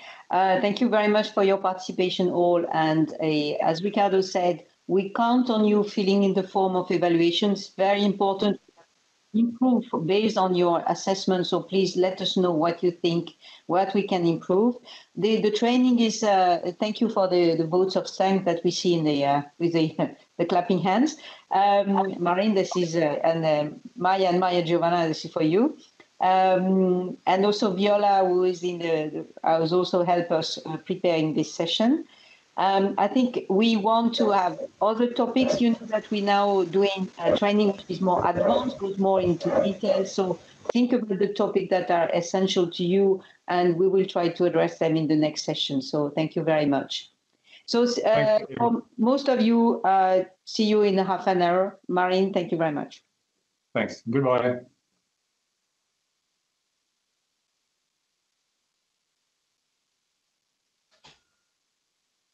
Okay, dear colleagues, maybe it's time to come back and switch on your computer for the next webinar on GMP inspection. And we're very pleased to have with us today Antonio Azevedo, who is going to present a GMP inspection from the practical aspect and the aspect of how you do it and what are the very important points. So again, prepare your question, be ready to ask for clarification. And we're very happy to have you back now. Antonio, I will give you the floor. Just want to remind everybody, please make sure, actively sure that you're muted so we don't have background noise. Thank you very much, and don't hesitate to intervene. Thank you. Thank you very much, Agnes. And good morning, ladies and gentlemen. It is my pleasure to be here today performing this presentation on carrying out the GMP inspection. The plan today is to have a very brief introduction, then talk about how to select GMP sites to be inspected, the inspection itself, the preparation, the inspection, the follow-up, the cases where there are non-compliances with GMP detected, and the associated regulator's dilemma, some brief considerations on distant assessments, and also a very brief conclusion. I will stop after each topic, and please, like Agnes mentioned, any question you might have, do not hesitate. So just remind that an inspection is an on-site assessment of the compliance with the community GMP principles and is performed by officials of EU national competent authorities. Any manufacturer of medicines for the EU market, no matter where they are located in the globe, must comply with EU GMP to assure that the consistency of the medicine's quality, that the medicines are appropriate for the use they are intended to, and to meet the requirements of the marketing authorization or of the clinical trial authorization. Considering the increasing complexity of global supply chains and the high number of manufacturing sites that need to be supervised within a frequency that should not exceed 3 years, it was necessary for EU national competent authorities to develop a systematic and risk-based approach for inspection planning. This approach needs to be focused always on the risk for public health. Taking that into account, a community procedure was developed, part of the compilation of community procedures on inspections and exchange of information, which is a public document. A model was developed for this risk-based planning of inspections, and one of the outputs, it's the annual inspection routine program, in order to maximize the available resources, sometimes can be very scarce, and always to prioritize the highest risk sites, taking into account the risk to product quality and the risk to public health. This tool will also allow to define the frequency, the depth, and the breadth of the inspections, allowing the inspectorates to be more flexible and have a more effective supervision, at the same time maintaining the highest possible level of patient safety. So this quality risk management tool will rank manufacturing sites, each manufacturing site, taking into account risk criteria. So there are two main risk criteria that are considered, the intrinsic risk and the compliance risk. So for each individual manufacturing site, a score will be given. In terms of intrinsic risk, it's important to consider the complexity of the site, the processes and products, and the criticality of the products or service provided by that site. So in terms of complexity, the size of the site is one of the aspects that should be considered. Obviously, sites with higher, that are bigger, will have more associated risk, from the layouts to all the mix-up potential. The number of manufacturing processes, as it increases, will also increase the risk of a site. In terms of dedication of equipment and facilities, for example, AHUs, any part of equipment, any room or any area, obviously a site where there is no dedication approach or no dedication whatsoever will have a higher risk than a site where some mitigation actions are implemented. The number of staff, or also the number of market supply. As you understand, if a given site supplies multiple EU markets, it will be more critical than one site that supplies only a couple of EU markets. The extensive use of contract manufacturers or contract laboratories will increase also the risk of the operations. Sterile processes, aseptic processing processes also will increase the risk, and other factors. The criticality of the products or services in the scope of the intrinsic risk, it's also something that should be considered. If a site is one of the major, or even in worst case, the sole supplier of an essential product, the risk has to be higher, and it has to be supervised at a more frequently than other sites. The same happening for sites that have specific test methods, for example, specific equipments that require a lot of expertise, and on which multiple other manufacturers will subcontract. These sites will deserve more attention in terms of routine planning. On the other hand, the compliance risk is the risk that is based on and calculated based on the outcome of the last inspection. So in terms of GMP compliance verified in the last inspection. The number of critical, major, and other findings are pondered, a risk rating assigned. So if a site has had in the last inspection any critical finding, or if a site has had in the last inspection more than 6 major findings, the risk score will be higher, and it will be reflected in the increased frequency of inspections. It's also important to consider that while the intrinsic risk remains more or less constant, for the site, the compliance risk will vary a lot and give us an idea of the more current state of GMP compliance of that site. On the other hand, this tool, the quality risk management tool that is used in the EU, also provides for the entry by the inspectors following the inspection of additional information. So areas where findings were detected and that will deserve more attention during the next inspection, areas that were not inspected and will have to be inspected in the next inspection, any special expertise these inspectors feel will be required for the next inspection. So the tool will also allow for this continuum on information from one inspection to the next. As the output of this QRM tool, sites will be determined risk. So if a site is a low-risk site, the inspection frequency might be reduced. For example, one inspection every 2.5 years or every 3 years max. If the site determined is medium, these manufacturing sites will be inspected at a more intermediate frequency, for example, between 1 and 2 years.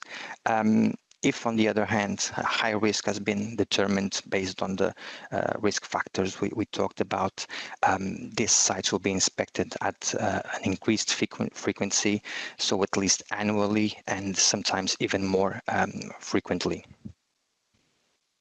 It's also important to bear in mind that the system is not static, so a number of factors will contribute and can trigger a review of the risk classification of a given site and have an impact on the frequency of the next inspection. So obviously the historic compliance knowledge by the agency of a given site is very important to know how they are behaving GMP-wise through the years. The results of sampling and program testing performed by OMCLs or other national OMCL testing programs will also be considered. If OOSs are detected, for example, that will be considered in the risk, and the frequency might be decreased for the next routine inspection. The same happening regarding quality defects and recalls. If a high number of quality defects is detected for a specific type of product, specific type of process, that will also be encompassed in the risk rating. Variations to the marketing authorizations, so changes, for example, in primary packaging or other changes that might trigger introduction of new equipment, of new processes, of new expertise on site will trigger also the review of the risk rating. Information from trusted authorities outside the EU is very important. Major changes that the authority is aware in terms of building, equipment, processes, and personnel. All of these changes can have impact on the GMP compliance of the site and will be incorporated in the risk rating. And also, if there are changes in frequency, volume, or number of batches manufactured of a given product that the authority feels, the inspectorate feels, that can have deleterious impact on GMP compliance of the site. Regarding API sites, it's important that for these sites, they are subject to regular supervision in the EU, and in third countries they will be inspected when there are grounds for suspecting non-compliance. Again, for example, through the results of sampling performed of a starting material coming from those API sites, from quality defects where the root cause is assigned to the API, when there are doubts regarding the authenticity of data in case of biological APIs and so on. Again, the compilation of community procedures as a specific guidance on the occasions where it is appropriate to perform inspection at API manufacturers and also excipient manufacturers based on a risk-based approach. Here we remember that the legal obligation to assure that APIs are manufactured according to GMP Part 2 and GDP relies with the finished product manufacturer and the number of evidences that have to be produced, namely the QP declaration, and that will be based on the frequent audits of these API manufacturers that will also be reviewed during the inspection. In terms of planning, it's also important to bear in mind always that for each individual inspection, the inspector team should be chosen based on the appropriate qualifications and training. Again, we have a guideline on the training and qualification requisites of GMP inspectors, which is very important. And when planning each inspection, the team should be balanced in order to have the appropriate skills needed for that specific manufacturer, for that specific product or process. I would stop here and ask you if you have any question in relation to the inspection planning and the approach that is in place in the EU.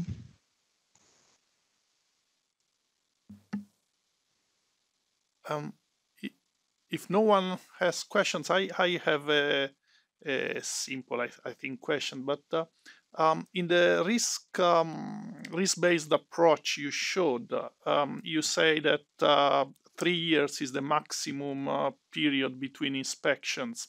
Are there any cases where, let's say, on a risk-based, based on risk-based considerations, this 3 years frequency can be exceeded?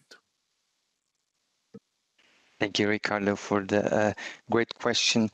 Yeah, occasions are predicted where the frequency of inspection of a given activity might be increased to 5 years, always risk-based, but we should all try to have within the 3 years an inspection, even if it does not cover that specific activity. Also, in order to keep the manufacturer aware of evolving requisites, of evolving regulatory framework, and to keep the authority also aware of what is going on at that specific manufacturer.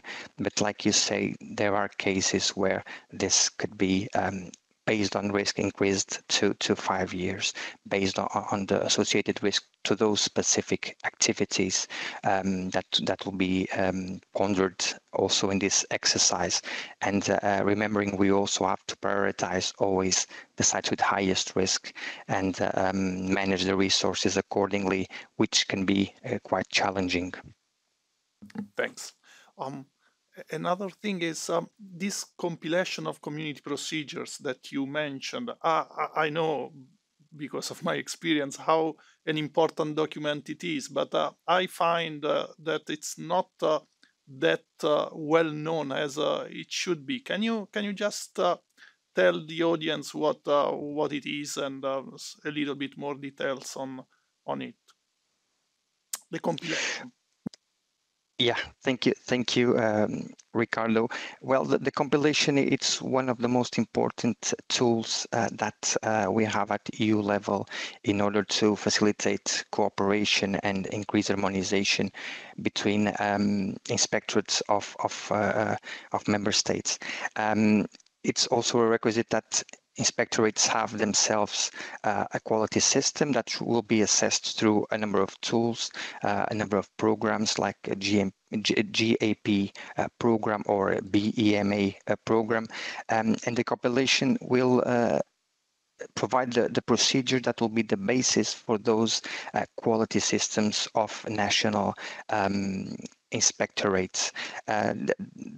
It's a flowing document, also reviewed as knowledge evolves, as harmonization evolves, and is under constant development, and it's agreed by the member states, by representatives under the coordination of the EMA. The EMA has a fundamental coordinating role. So they will be agreed by all member states, normally in the scope of the inspectors working group, and adopted by the Commission and published by the EMA on behalf of the Commission. So this is the document that will guide and harmonize the inspection activities in Europe. Thank you. So I will move on with the presentation. Thank you very much, Ricardo. Any question you might have, in the end, we can also get back to whatever topic you desire. So following the planning of the inspection, it's essential to prepare for the inspection. And for the preparation, the inspector team should gather and request all relevant data that is needed to familiarize itself with that manufacturer. In this case, the site master file is a fundamental document to provide an idea to inspectors of the approach on quality of the company, the quality system that is in place, the activities that are being performed. So it's very useful document to have to know in advance more or less what is happening in the company. The list of products manufactured, imported, it's also a fundamental tool for inspectors, because it will allow them not only to have a more bird's eye view of the products that are manufactured, but also will allow them to know if any new products have been introduced since last inspection, for example. And this information can be very useful, for example, in the scope of process validation, in the scope of change control, for example, to see this is a new product, how was it introduced in the site, what was considered when it was introduced in the site, was product process validation performed, was there any impact on cleaning validation, on the worst case matrix, for example, was training provided. So this list of new products can be very important. Also important will be for the inspector team to review the last inspection report to know what was detected then, and the CAPA plan and any pending actions that might still be open. Analyze the manufacturing authorization, including any variations that might have happened in the manufacturing authorization since last inspection. Assess also the number and type of product recalls and quality defects that products associated with that manufacturing site had. Again, the results of sampling and testing by OMCLs, marketing variations that might have happened, and any changes to equipment, to processes and to key personnel. Again, very important in the scope to sell. As you know, the inspection process is based on sampling, so the inspectors will see only samples of the activity. It's impossible within the defined timelines to see everything that is happening, but for example, changes to equipment might be very useful to assess how was this equipment qualified, did the different stages of qualification been performed. It could be a useful example to check during the inspection. Again, changes in key personnel, how was this reflected, is there job descriptions in place, how was the initial training performed to this new key personnel, and so on. And also, it's important to gather the information that is available on regulatory databases. So on either GMTP, FDA warning letters, or other information from other authorities. Another thing that the inspection team should take into account is that sometimes, a lot of times, it's needed and it's useful to contact experts within the authority to clarify some points and to have the needed feedback on some process or some system that might be in place that requires more expertise.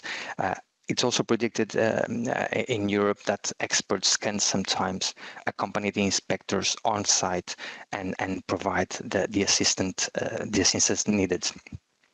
The use of aid memoirs is also something that could be very useful. Normally, inspectorates will have their own aid memoirs, and it's also useful for specific inspections for specific products to use to draft aid memoirs. This to make sure that no important aspects of GMP are missed during the inspection. Then, after gathering all this information and analyzing it, it's important to prepare an inspection plan. So it should describe clearly the objectives and the scope of the inspection, identify inspection team members and their roles, who is the lead inspector, who is the supporting inspector, if there might be some observators, the date and location, the organizational units to be inspected, the time of each inspection activity. It's very important also to define the time and communicate clearly to the inspectee the timing, because, as you know probably better than me, some inspectees will try to waste the most time they can, and this is a way to set the timing correctly, and we'll have to see this item on this time schedule, and it will be like that. Indicate also in the inspection plan any samples to be taken, the time of the final meeting, and the schedule, what is predicted, the timelines for transmission of the inspection report. Within the inspection team, it's important, as you prepare the plan, also to define and assign the different topics to be inspected by each inspector in order to maximize time and all of the inspectors be aware of what they should do within the inspector team. Then the announcement of the inspection. It's important to announce the inspection to make sure that the relevant personnel and documents are in fact in place when the inspection occurs. Nevertheless, there are some times where not to compromise the objectives of the inspections will be unannounced. It is recognized this will be an exceptional, not by norm, but sometimes they do have to be unannounced. Also, something that has to be considered by the inspection team, it's the logistical arrangements. So the need for translators, for example, accommodation, transport, and so on. I will stop again here. Don't know if you have any query regarding the inspection preparation that we might answer. Thank you very much. So I'll move on, and then again in the end, if you want, I'm at your disposal. So the inspection itself, always keep in mind that the role of the inspector is to protect public health, and the goal will have to be to assess compliance with GMP principles. And inspectors have that function to ensure that manufacturers adhere to EU GMP principles and guidelines. Normally, the inspection will start with the opening meeting. It's important that management and key personnel are also present. The inspection team will present themselves and introduce. Again, outline the purpose and the scope of that inspection. We'll review the organizational chart in place to look for preliminary gaps that might exist, and again, reinforce the documentation that will be needed during the inspection. During the opening meeting, it's also important that the company describes the quality management system in place, that the changes that were previously made aware to the inspectors are described and detailed regarding facilities, products, personnel, equipment. Provide any update they might have on the previous CAPA, if any actions are still to be implemented. Designate the contact points for each topic so that the inspectors know with whom to speak for each in the scope of each topic, and allocate premises rooms for the inspectors if that is needed. After the opening meeting, sometimes it's useful to start the inspection with a rapid plant tour so that the inspectors can familiarize themselves with the site and the changes that occur to the site, and try to identify any signals of problems that might exist on the systems, on the products, or on the processes. These plant tours should ideally follow the logical flow of operations, so start in the reception operations of starting materials in the starting materials warehouse, go through the utilities, the production area, through quality control, and the finished product warehouse. It could be useful to have during the inspection on a different day or days a detailed plant tour to assess in depth the suitability of the design, of the layout, of the records, of the activities, and sometimes to go immediately to the shop floor after arrival might be of value. So to see exactly what is going on without any time for different behavior or accommodation of behaviors of the personnel. The inspection plan is defined, but we always have to keep in mind that it will be, and it might have to be adjusted as necessary as the findings that are being detected, the deficiencies that are being raised, the plan might need to be adjusted. Another important point is to always discuss the observations with the company personnel, so they are aware of what's happening, and there are no misunderstandings on the one hand, and on the other hand, they can start remedial action as soon as possible. Another important aspect of the inspection process will be the review of documentation, review all the SOPs, all the records within the quality management system that might be relevant to assess GMP compliance. I have put here a number of documents that are normally reviewed in a routine inspection. They are ordered based on the EU GMP guide chapters. It's not extensive. This again will be adapted to each and single inspection, but it's important to determine what the important documentation will be, and that it is in fact reviewed during the inspection. After the inspection here, it was very quick, but could be 5 days, could be 4 days, 3 days. You know better than me the effort it takes. There's the final meeting. Again, management and key personnel should be present. The inspectors will summarize the findings that were identified. They will be discussed to some level, and deadlines can be agreed for the remedial actions. It's important that all these deficiencies are based on facts and objective evidence gathered by the inspectors, and it's important that also the company agrees. It might not be the case, but when possible, agreement of the company would be important. The company on its hand could start discussing with the inspectors possible corrective and preventive actions, possible remedial actions, and again, it's important to underline that these should be started at the earliest possible date. In cases there are serious deficiencies that can pose serious risk to product quality and public and animal health, it's important that the inspector takes immediate action.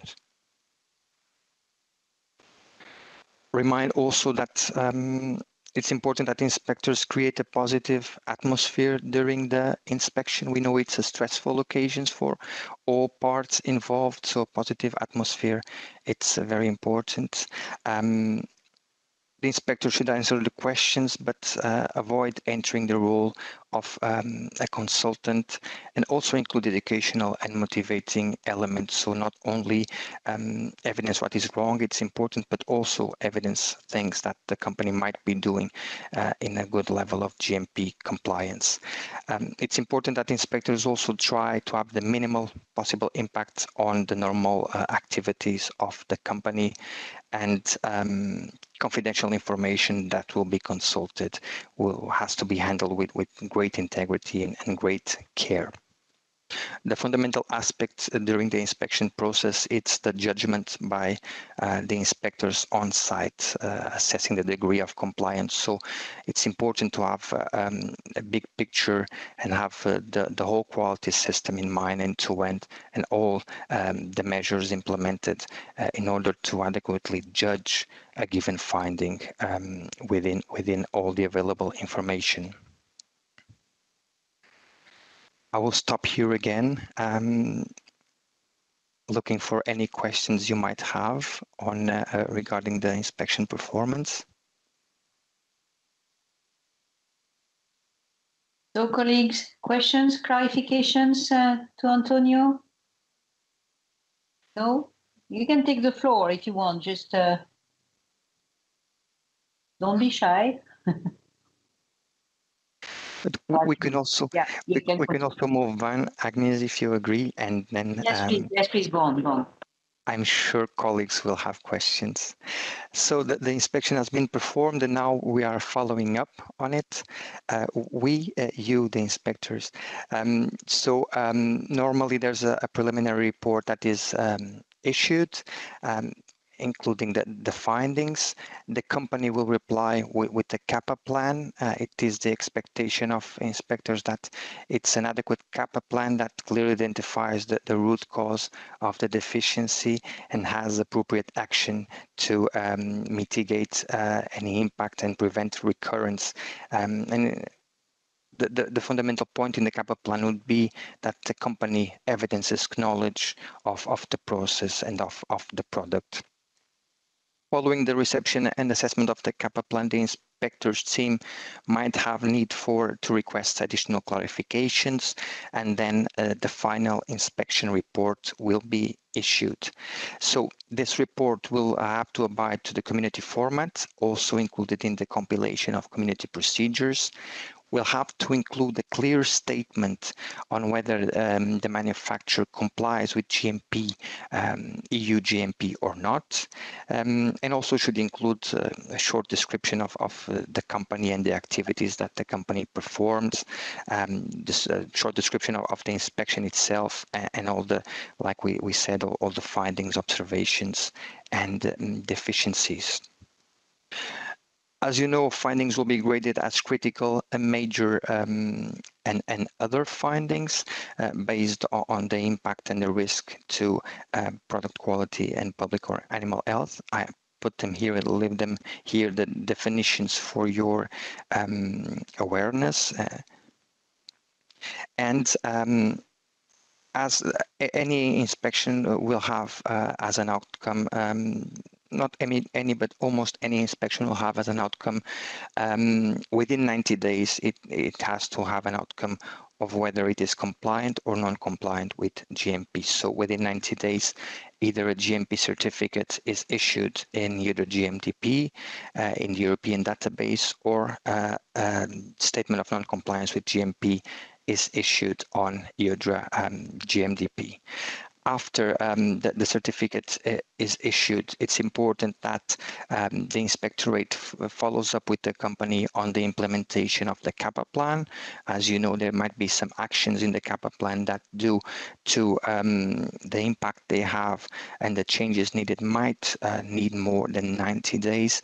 And it's important that the authority follows up to see if this CAPA, the timelines are being abided, and take action if not. If it was predicted to be closed on this date and it is not, the authority has to ponder action, perhaps a re-inspection or follow-up inspection. And another important point in the EU system, it's that the outcome of each GMP inspection is recognized by all member states as the inspections are carried out on behalf of the European Union. So sometimes there are non-compliance with GMP. Like we said, in this case, it's important the inspection team makes their concerns clear to the inspected site.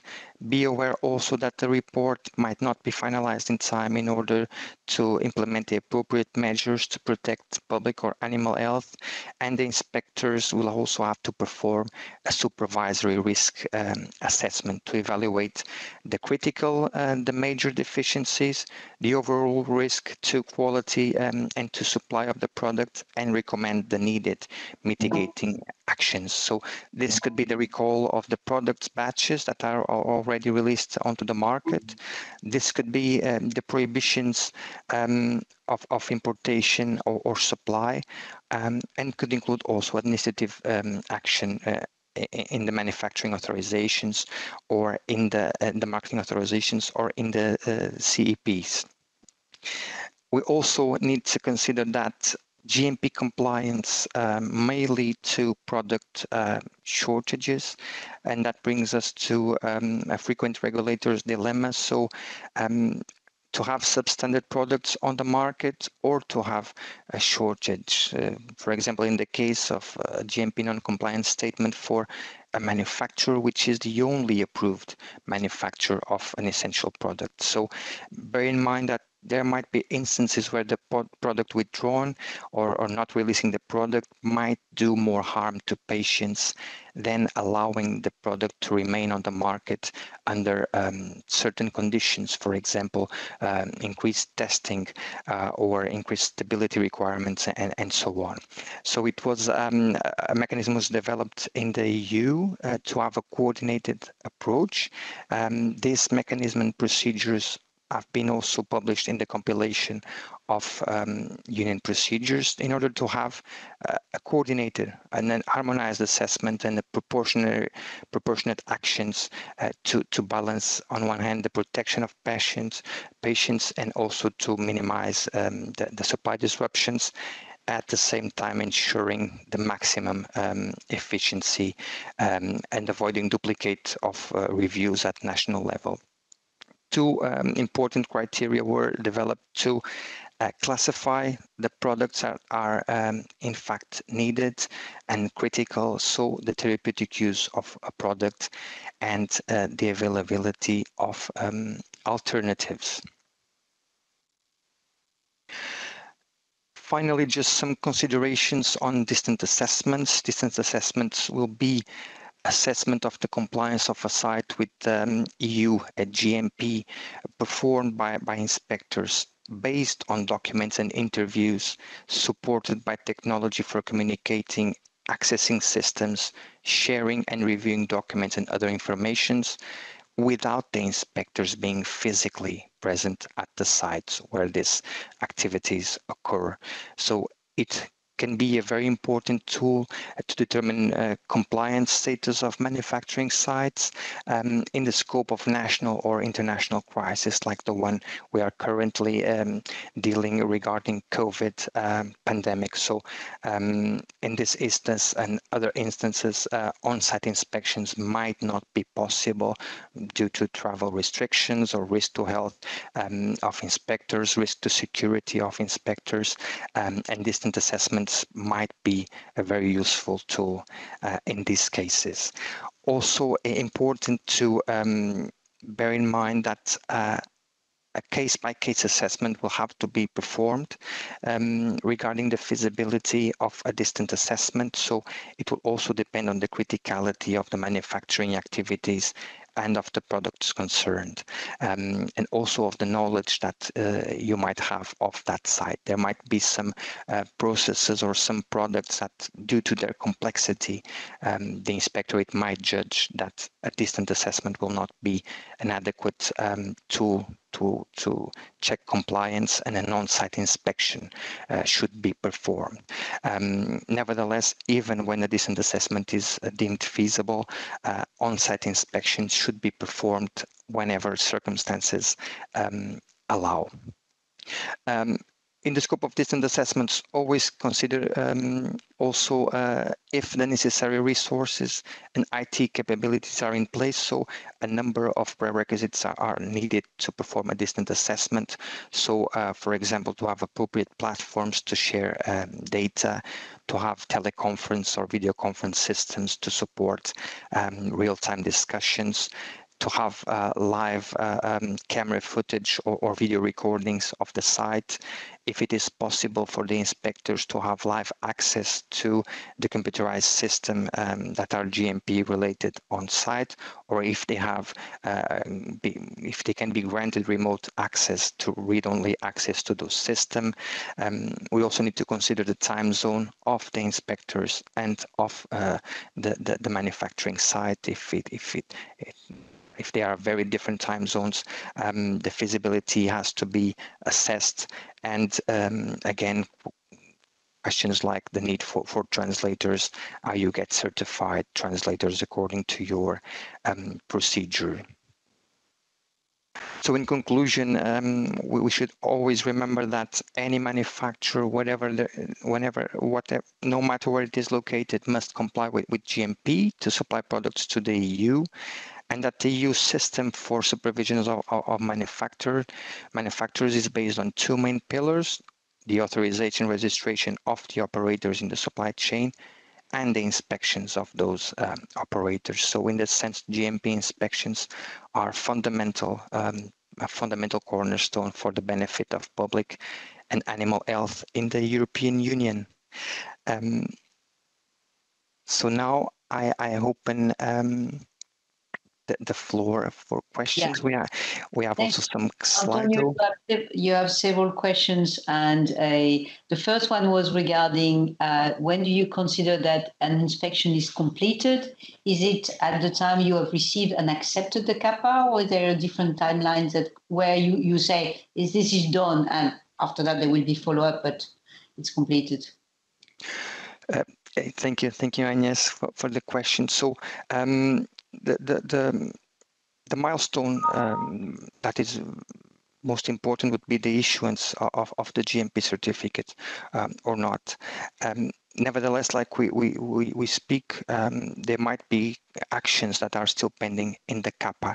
So in order to be aware of those actions and follow them up in order to make sure they are implemented in those timelines, I believe it would be useful to close the GMP inspection, to consider it completed after the CAPA has been implemented, or to find a way where this supervision is performed within the quality system. So even if the inspection is completed after issuance of the GMP certificate and acceptance of the CAPA, mechanism should be in place to assure that the CAPA is followed up by the authority.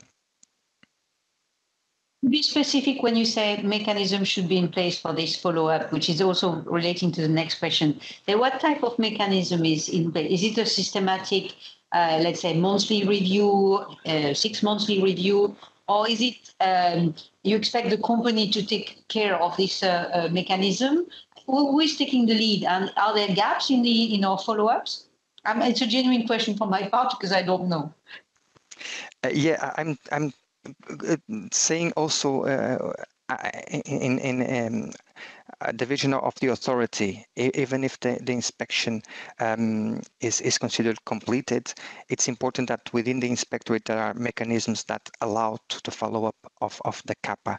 In the company, they must have that, and that must be implemented.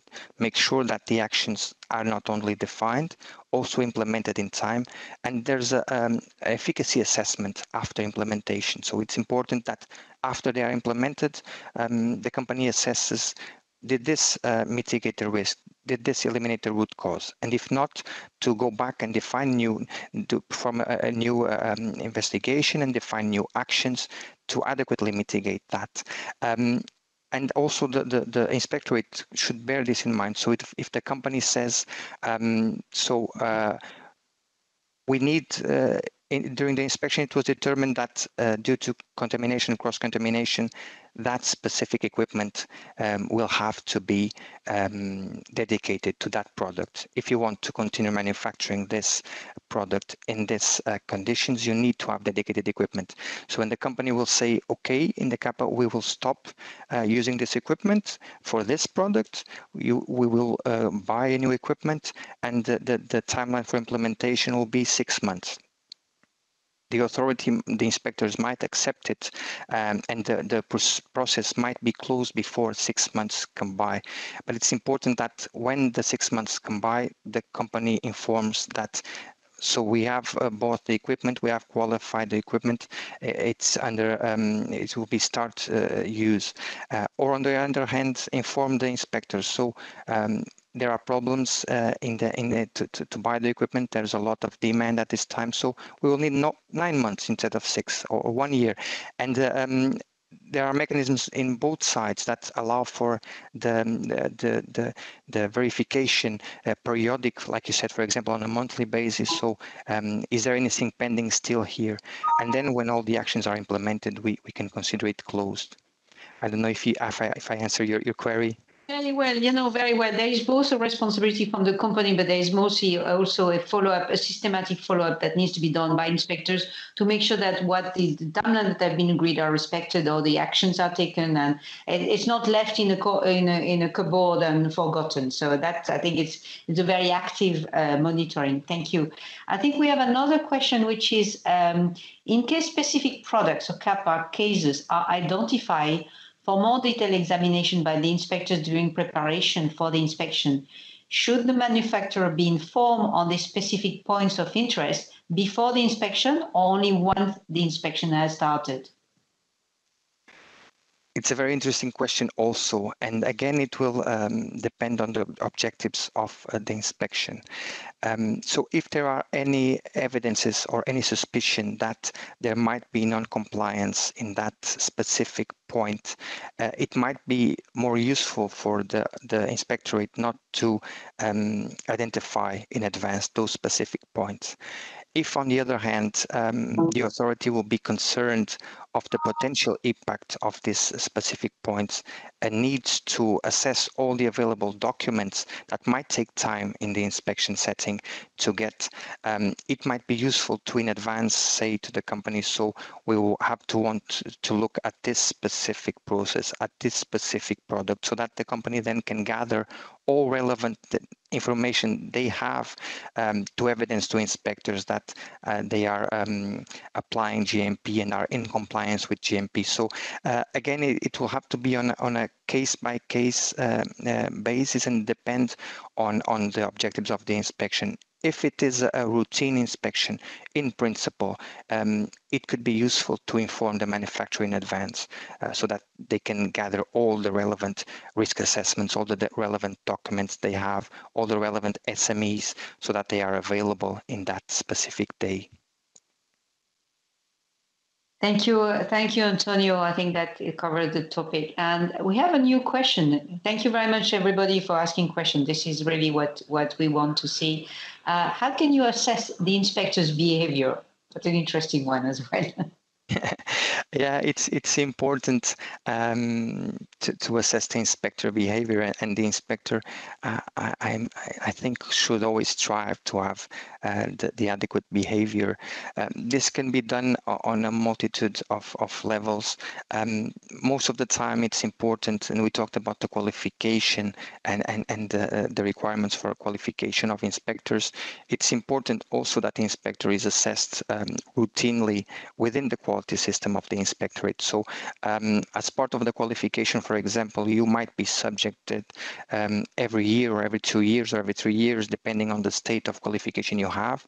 And since when you are performing inspection activities, you might have an observer on the inspection that will be there to assess your behavior and assess your competencies, and in order to give you output on the qualification status, and also on anything you might need to improve. So this is a possible way to assess the inspector's behavior as part of the qualification process that each inspectorate will have in the quality system, to have at a given frequency observed inspections by colleagues, just to know if the behavior is correct, if it's according to the procedures. So it might be a possibility. There are others, but this can be one solution.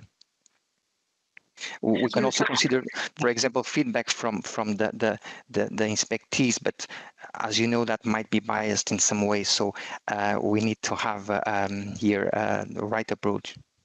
Yeah, I think that what you describe is a mix of competence that are maintained, integrity, but also a positive state of mind to try to get the best out of the company and the manufacturing side. So you get the information you need in order to verify GMP compliance.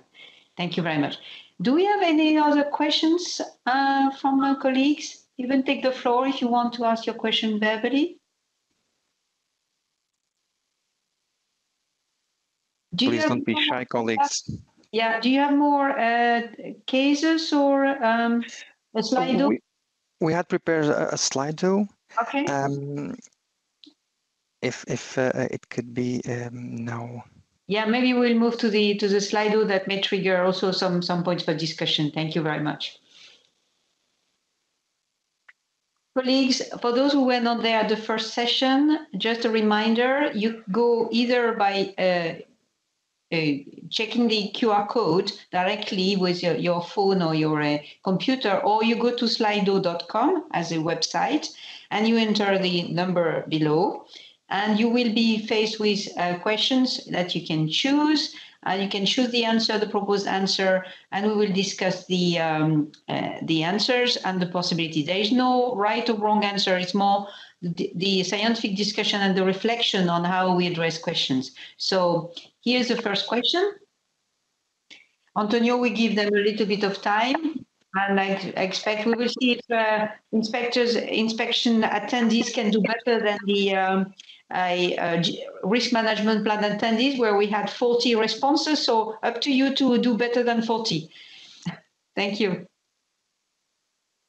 We have 100 participants, more than 100 participants, so we should get some answers. Yeah, and this, like Agnes, like you were saying, there's no right or wrong answer. It's really to foster a little bit of discussion and share any concerns or any queries. So we are on 13. I think we can do better than that.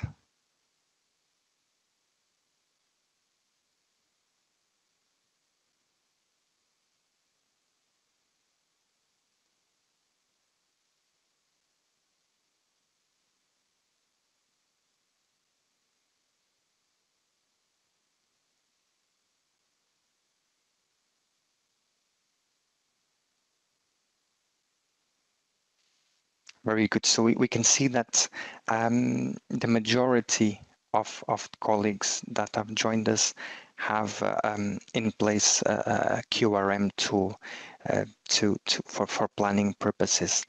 Still, 14% do not have it.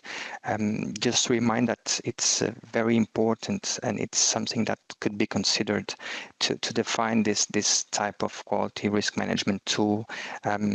even to use the tool that is used at European level, and it's described in the compilation, because it's very useful for planning purposes, and it's very important for us to plan the inspections not on closed cycles or rigid cycles, but to be flexible according to the risk of any given site.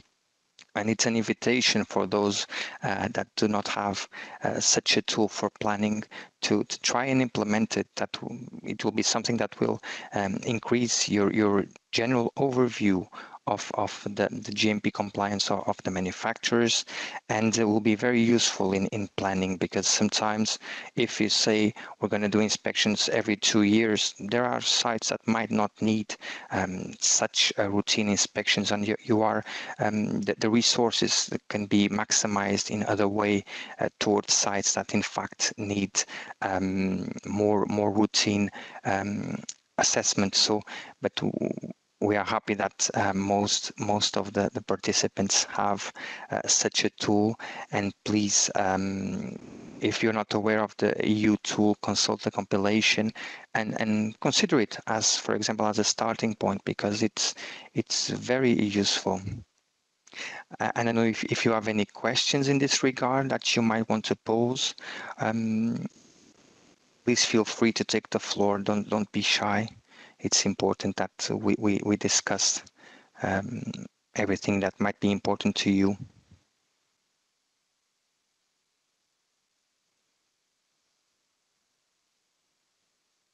Very good. So we do not have any questions. So perhaps we go to the next Slido query.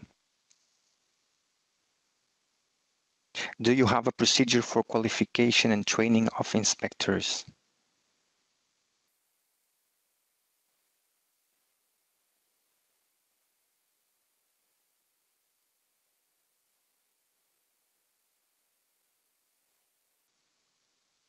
Antonio, while people are answering that question, is there a way we can maybe share the procedure, the draft procedure? So, or is it something that is accessible to these IPA countries, because that would help them maybe set up the procedure? Or is there a model we can share?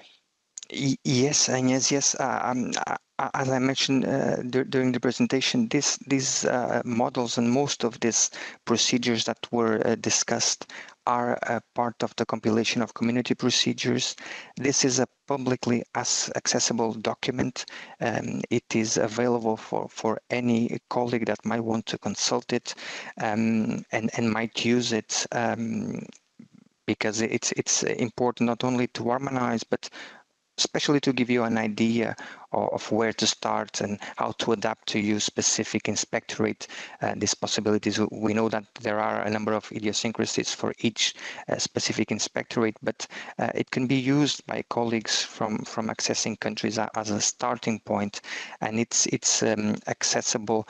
I can share also. I will put in the presentation the link, and then the colleagues will be able to access it, and I'm sure if they need any help, they can reach us, and we surely will provide feedback. Thank you, Ines.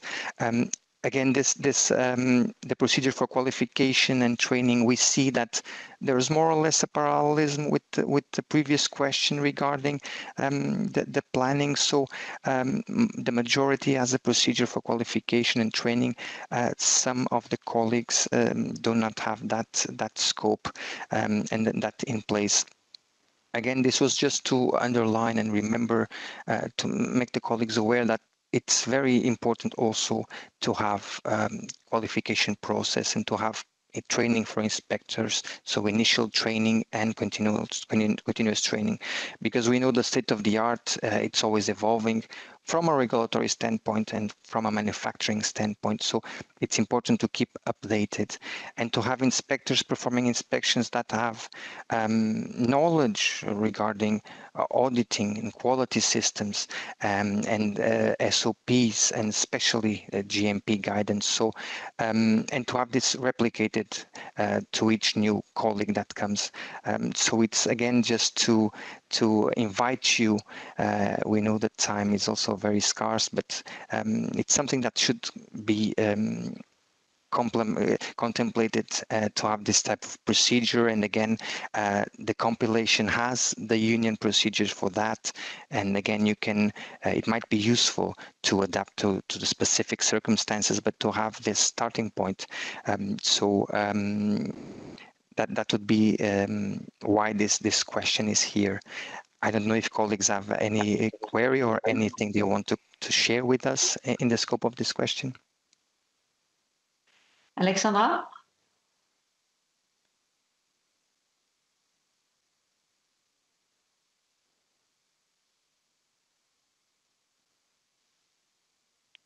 Well, Alexandra, I saw you're unmuted, so I thought you wanted to ask a question. Feel free. Other people, just take the floor, please. This is supposed to be a dialogue, so really, I don't hesitate, even if the question seems quite simple. Just ask it. Other colleagues will benefit from your question.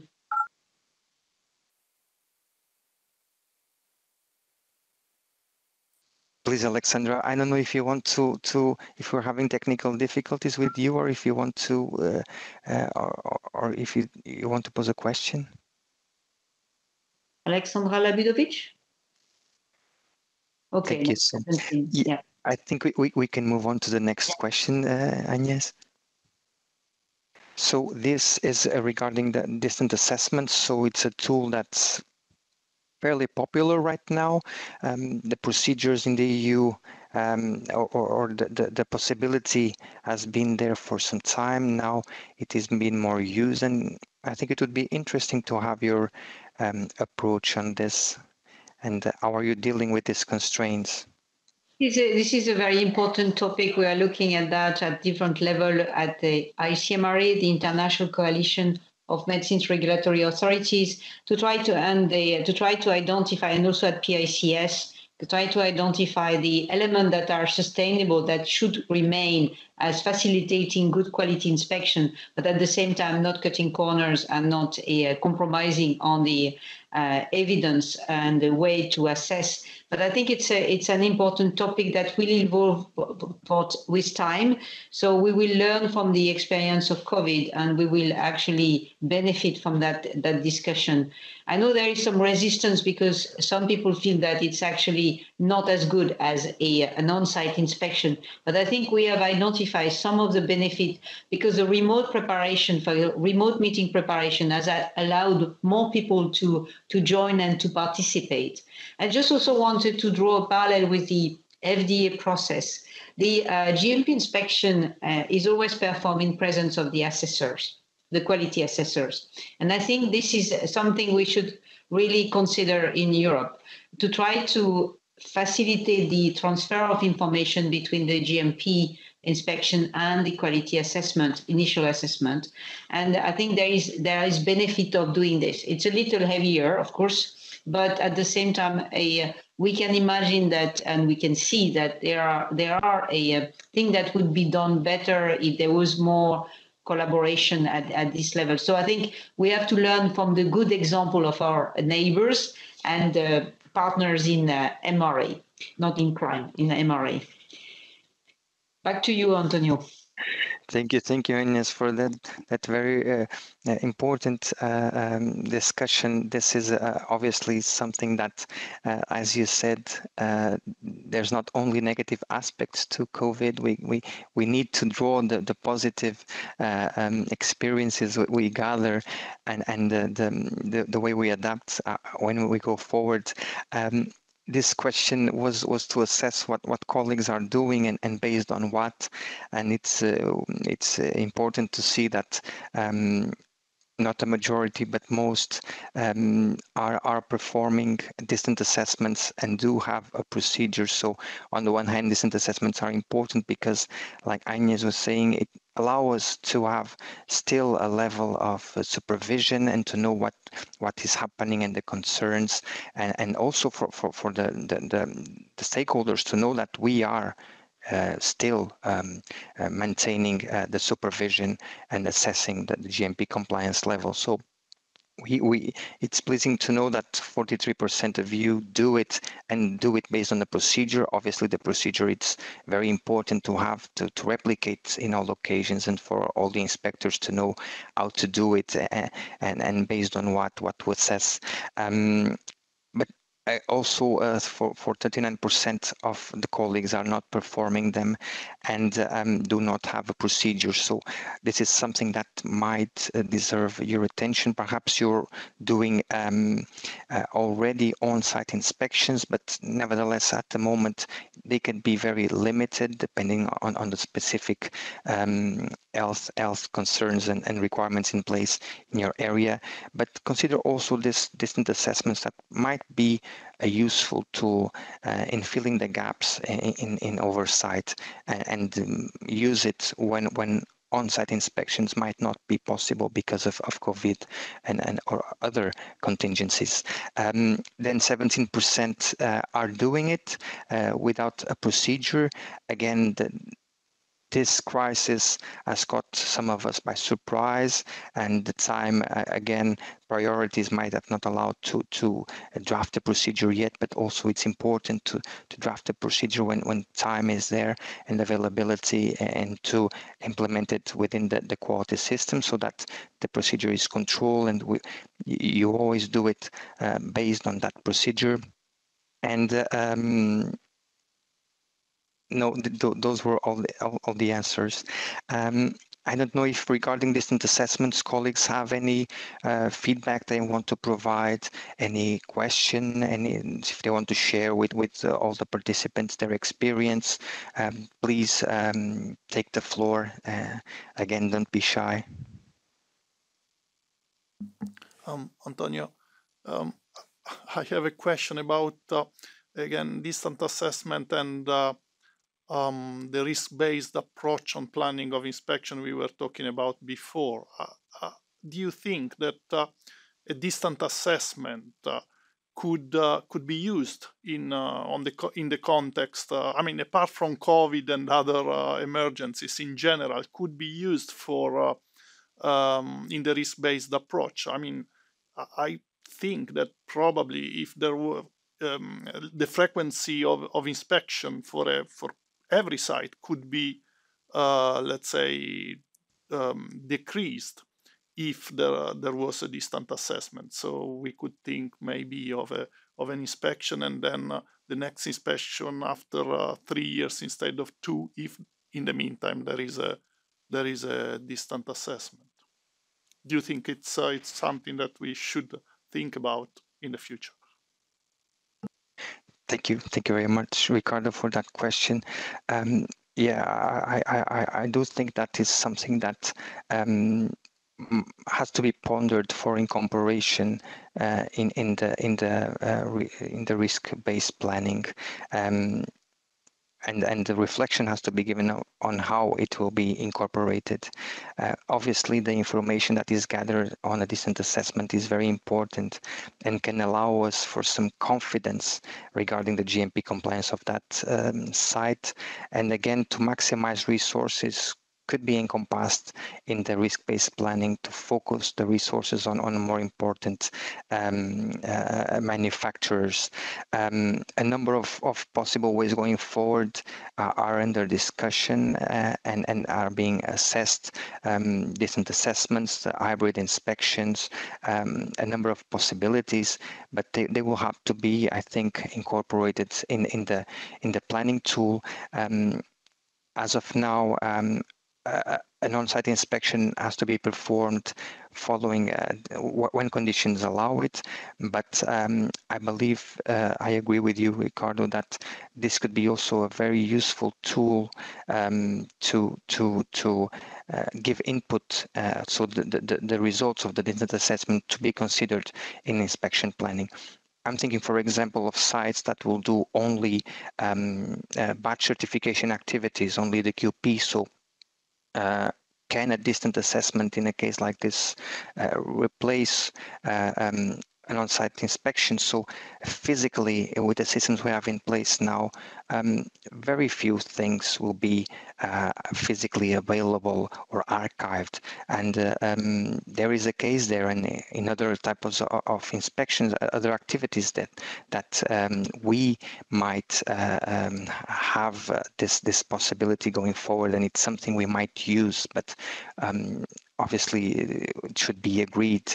And also other point you touch, I think could be very important, this to perform distant assessments, and it might be possible sometimes, in my opinion, to have distant assessments of different parts of the system, or to have more frequent supervision, but with less scope. So try to have, because I think some sites are getting so big and so complex that it might be useful to do more frequent inspections with less scope. So to see areas at a time, topics at a time, always taking into account the global picture, like we mentioned. But distant assessments, again, here could be used to weigh this.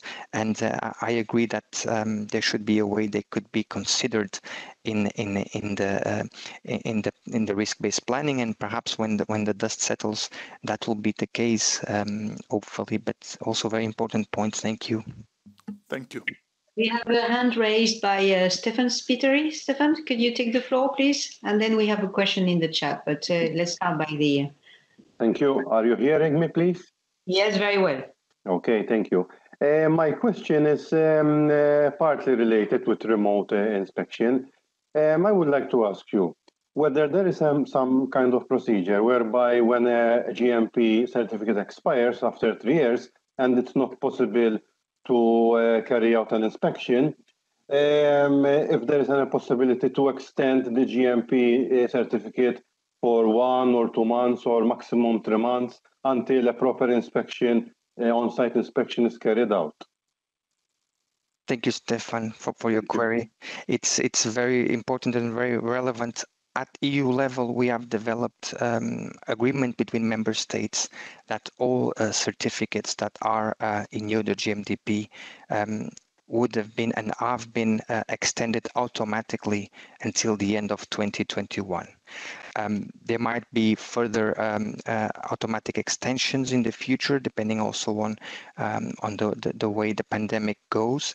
But this is a possibility, Stefan, and it's something that has been done yet, because at the same time, there's an expiry for the certificate, but we cannot have the risk of the medicines, especially the critical medicines, not reaching the patient, not reaching the market. So it's important to have these tools to extend the certificates. That being said, this will depend obviously on the legal framework you have in place at your specific state and how you can adapt that, but it's something that in Europe has been done. I don't know if I answered your query. Yes, very much so. Just one last query, please. And apologies for my lack of knowledge at this stage. Is there any commission or EMA guideline where it says that all certificates on the UDRA have been extended till 2021? And if there is, where can I find it, please? Yes, Stefan, no problem. It is predicted in the exceptional measures for COVID in the regulatory framework for COVID. So if you go to the EMA webpage and look the COVID section, there's a Q&A on the exceptional regulatory provisions for during COVID, and it is predicted there, Stefan. And also, if you go to the UDRA GMDP database, you will find below a note that will indicate that please note that all GMP certificates due to COVID have been extended until the end of 2021.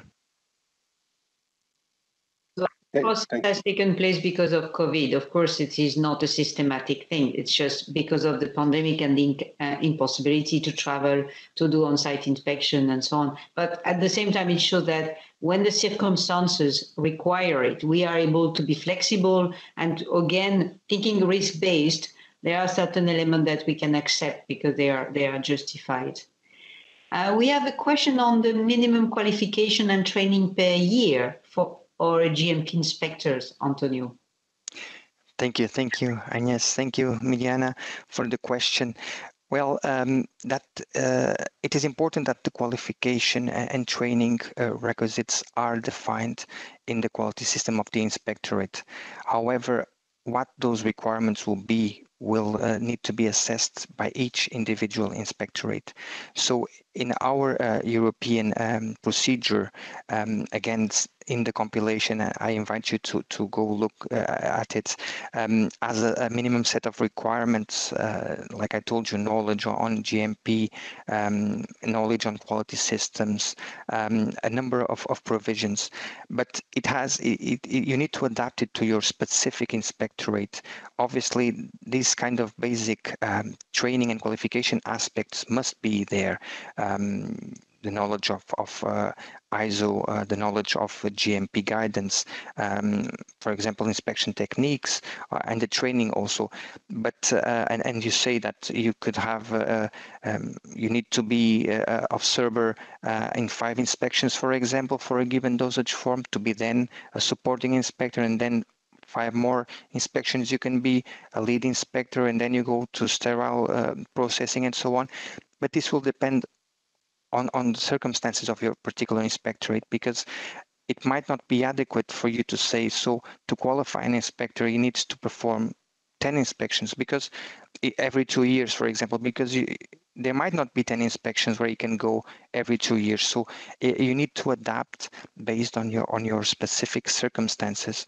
And again, please see the EU procedure and start from that. You don't have to do it the same, but start and try to adapt to your specific situation in your specific territory, and make them reasonable. So if you see that your workload will be, if you have to manage 20 GMP inspections per year, and you have 5 GMP inspectors, in order to requalify them, for example, it might not be wise to say that each of them will have to perform 10 inspections, because they won't perform 10 inspections per year because the number is reduced. So it's based on, it's a case-by-case rationale, and it's important that it is adapted, and it is not a rigid system, that as you go, you improve it and adapt it even more to your specific circumstances, evolve as you go. I don't know, Miliana, if that was useful. I don't see any more questions. Anybody wants to have a last request, clarification, experience to share? Just take the floor, please. But thank you very much, Antonio, in the meantime. It was really very clear, very precise, and based on experience. So it's really, really good to hear that. Thank you very much. I think this was a very highly requested webinar. So thank you for being there. We will share the links. And of course, as I said, the presentation, but mostly the webinar themselves are recorded. So they will be put on the EMA channel of YouTube where you can access them. We will access them, sorry. We will inform you when they are ready, because it takes a couple of weeks to make them ready. And and I want again to thank my colleagues, Clément and Sandra, who are in the background supporting this webinar. Thank you again, Antonio, and your colleagues for the good collaboration with International Affairs. Thank you to Ricardo, who has been managing the preparation of this meeting. And thank you to the audience for being very active. We only got 25 responses. Next time, I hope you can do more. But thank you very much. Antonio, I'll give you the last final word. Thank you. Thank you, Agnes. Just to thank you and EMA International the invitation, and thank all the colleagues that were able to join us today. And I think it's very refreshing to have this open dialogue and to clear any doubts or expectations. And I think from our part, we are always open to help you and in whatever way is possible. So please, thank you for coming, and hope you have enjoyed it. Thank you, everybody, and goodbye. Have a good day, a good weekend, and please continue to work for public health. Thank you. Thank you very much. And before we close, maybe we should say goodbye to Agnes. You want to? Who is? Who won't be? Thank you, Ricardo. Because she's retiring, so probably. I can explain. Thank you, Ricardo. Yes, I am retiring in 2 weeks, and so it was my last sharing of those webinars. I like very much this exercise of facilitating the collaboration with the IPA project and the IPA countries. So thank you very much. I will enjoy my time. I will not work, so that's great. And after 2 years of COVID, it's welcome. But thank you and good luck to all the accessing and candidate countries, because you still have some work to do. But please let me reassure you that we will help you all the way to joining the EU. Thank you and goodbye.